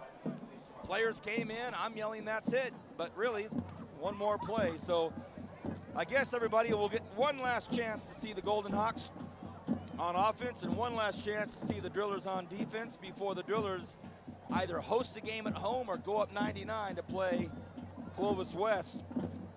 And we'll see Cody Kessler probably pitch the ball one more time. And we will stay here for just a minute at least. I want to get some closing thoughts from Brian, some closing thoughts from Matt before we wrap this baby up, because you never know, this might be our last time on the air this year. Cody Kessler drops back. Kessler flushed out of the pocket. Kessler, he's going to run the ball for his last play as a Golden Hawk, and that does it, everybody. It's over. The Drillers win a huge semifinal game. They upset the number 2 team in the Valley, and they win this big game in the second version of it. Look at these Drillers. They are absolutely thrilled with this big victory. The crowd letting them hear it, and here comes the handshakes. 37-20. That last score by the Golden Hawks made it somewhat respectable. I'll start with you, Captain Brian Adams. Your Drillers come through. Why don't you wrap up your thoughts about this season and tonight's game? Well, fans, we'll talk about tonight's game. Give the Drillers excellent credit for having a good game plan. They stayed with it, and they were able to get a victory. You know, they have to get ready for next week and try to bring another championship home to Driller land. Now, over this season, it was just an incredible season. You know, fans, we've been talking back and forth, and I'll tell you, it's been one of the better seasons that I've had in my 13 years, just from the crew, the announcing crew as well, and just the games we picked. For the most part, we've had great games, and just the level of players we've seen this year who are going to go on to play college. We haven't had a season with this many guys at the collegiate level, and just an excellent season, and I'm just thankful and blessed by God to have the opportunity to share this with you guys. Captain, I'm going to let you go so you can start doing some hellos. We love you, buddy. Thank you. Great job, and good luck tomorrow for those Bruins. Brian Adams, everybody, his 13th season with us, the captain himself. Well, Matt, no longer do we throw the rookie tag at you. You're off the snide. No more rookie business. What a fabulous job you've done this year, Mateo, creating the homework for us, doing the homework for us, bringing the stats to the game, knowing the players, knowing the coaches. You've just done an unbelievable job, and any accolades that you get from anybody, you deserve it. Give us your thoughts on tonight's game and then the season. Well, BHS, you know, we talked about coming into the game that BHS had to limit the big play opportunities for Centennial, and that's exactly what they did. Centennial never got that long pass over the middle. They never got the long run by Sean Johnson. They had to chop it up into little 10, 15-yard pass plays, and that wore out the offense. And then BHS's offense was on the field so long that Cody Kessler wasn't able to do anything, offensively for Centennial. So, but like Brian said, BHS has to reload, regroup, go out and fight next week to try to bring a championship back to Griffith Field. But, in the season in general, I'm very impressed with what I saw here, through Kern County. There's some great football being played. There's some great athletes coming out of Kern County. We're going to see a lot of these guys playing on Saturdays and possibly some of them playing on Sundays, Vance. As we see Coach Gola getting tons and tons of congratulations by everybody, athletic directors, everybody involved, and Mateo.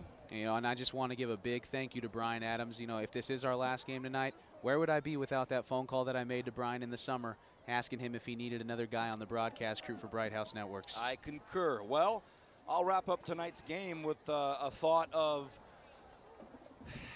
destiny, and I think everyone would probably just think it was destiny for the Golden Hawks and Cody Kessler to make this triumphant run to a Valley Championship to cap off his brilliant career.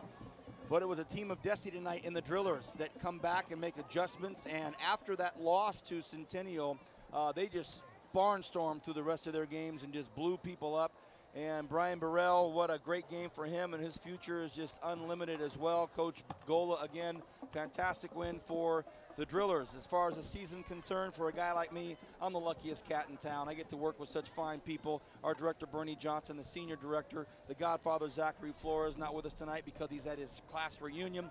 Kevin Willie, Edward Dick, Tony Armbrust. We've got Mark up here with us, Carlos down on the field, Super Sammy, the Bowman brothers, to be specific. Everybody that's been involved with us, we appreciate it so much. Jonathan, thank you. We bring all this to the table because we don't know. We don't know if we'll be with you next week. If we are with you this week, then I take back everything I said about all these guys. On behalf of our director, Bernie Johnson, and the chief in command at Bright House Networks, Darren Brown, thank you for this great opportunity. Have a great, great holiday season. If we are with you next week, it'll be an extra blessing to be with you. There's Coach Gola. We feel like he does. We've had a great season with you. Good night. God bless.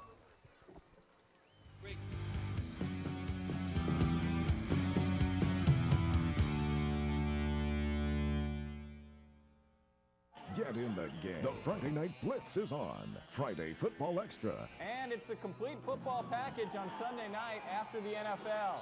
FFX Sunday Night Edition. All the scores, all the highlights, all the stories from the gridiron. Coverage of your favorite school, plus the FFX Game of the Week. Friday Football Extra. FFX, the Sunday Night Edition, only on 17 News after Sunday Night Football. Local football action. Get in the game.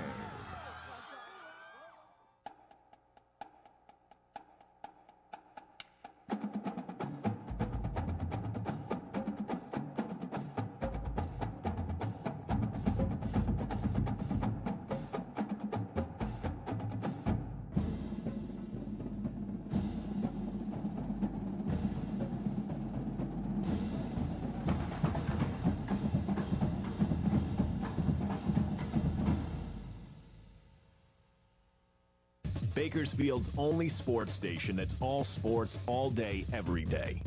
Fox Sports Radio 970. With Dan Patrick in the morning. And Jim Rome 9 to noon. Home for the world champion Los Angeles Lakers and NASCAR. And now the home for the Bakersfield Condors. No swap shop, no tradio, no cheap coupons. Sports. It's all we do. Fox Sports Radio 970. Got a job to do? Premier Equipment Rentals is your answer. Residential or industrial, we've got exactly what you need to get the job done. Whether it's a drill, trencher, bobcat, backhoe, or excavator, you can always count on Premier Equipment Rentals. And with our new extended hours, we're available when you need us. Check us out at 3217 Patton Way and 5001 Stein Road, or give us a call to find out more. Don't forget to ask about our weekend specials. Make your next project a breeze with Premier Equipment Rental. Football season's here and I've been waiting.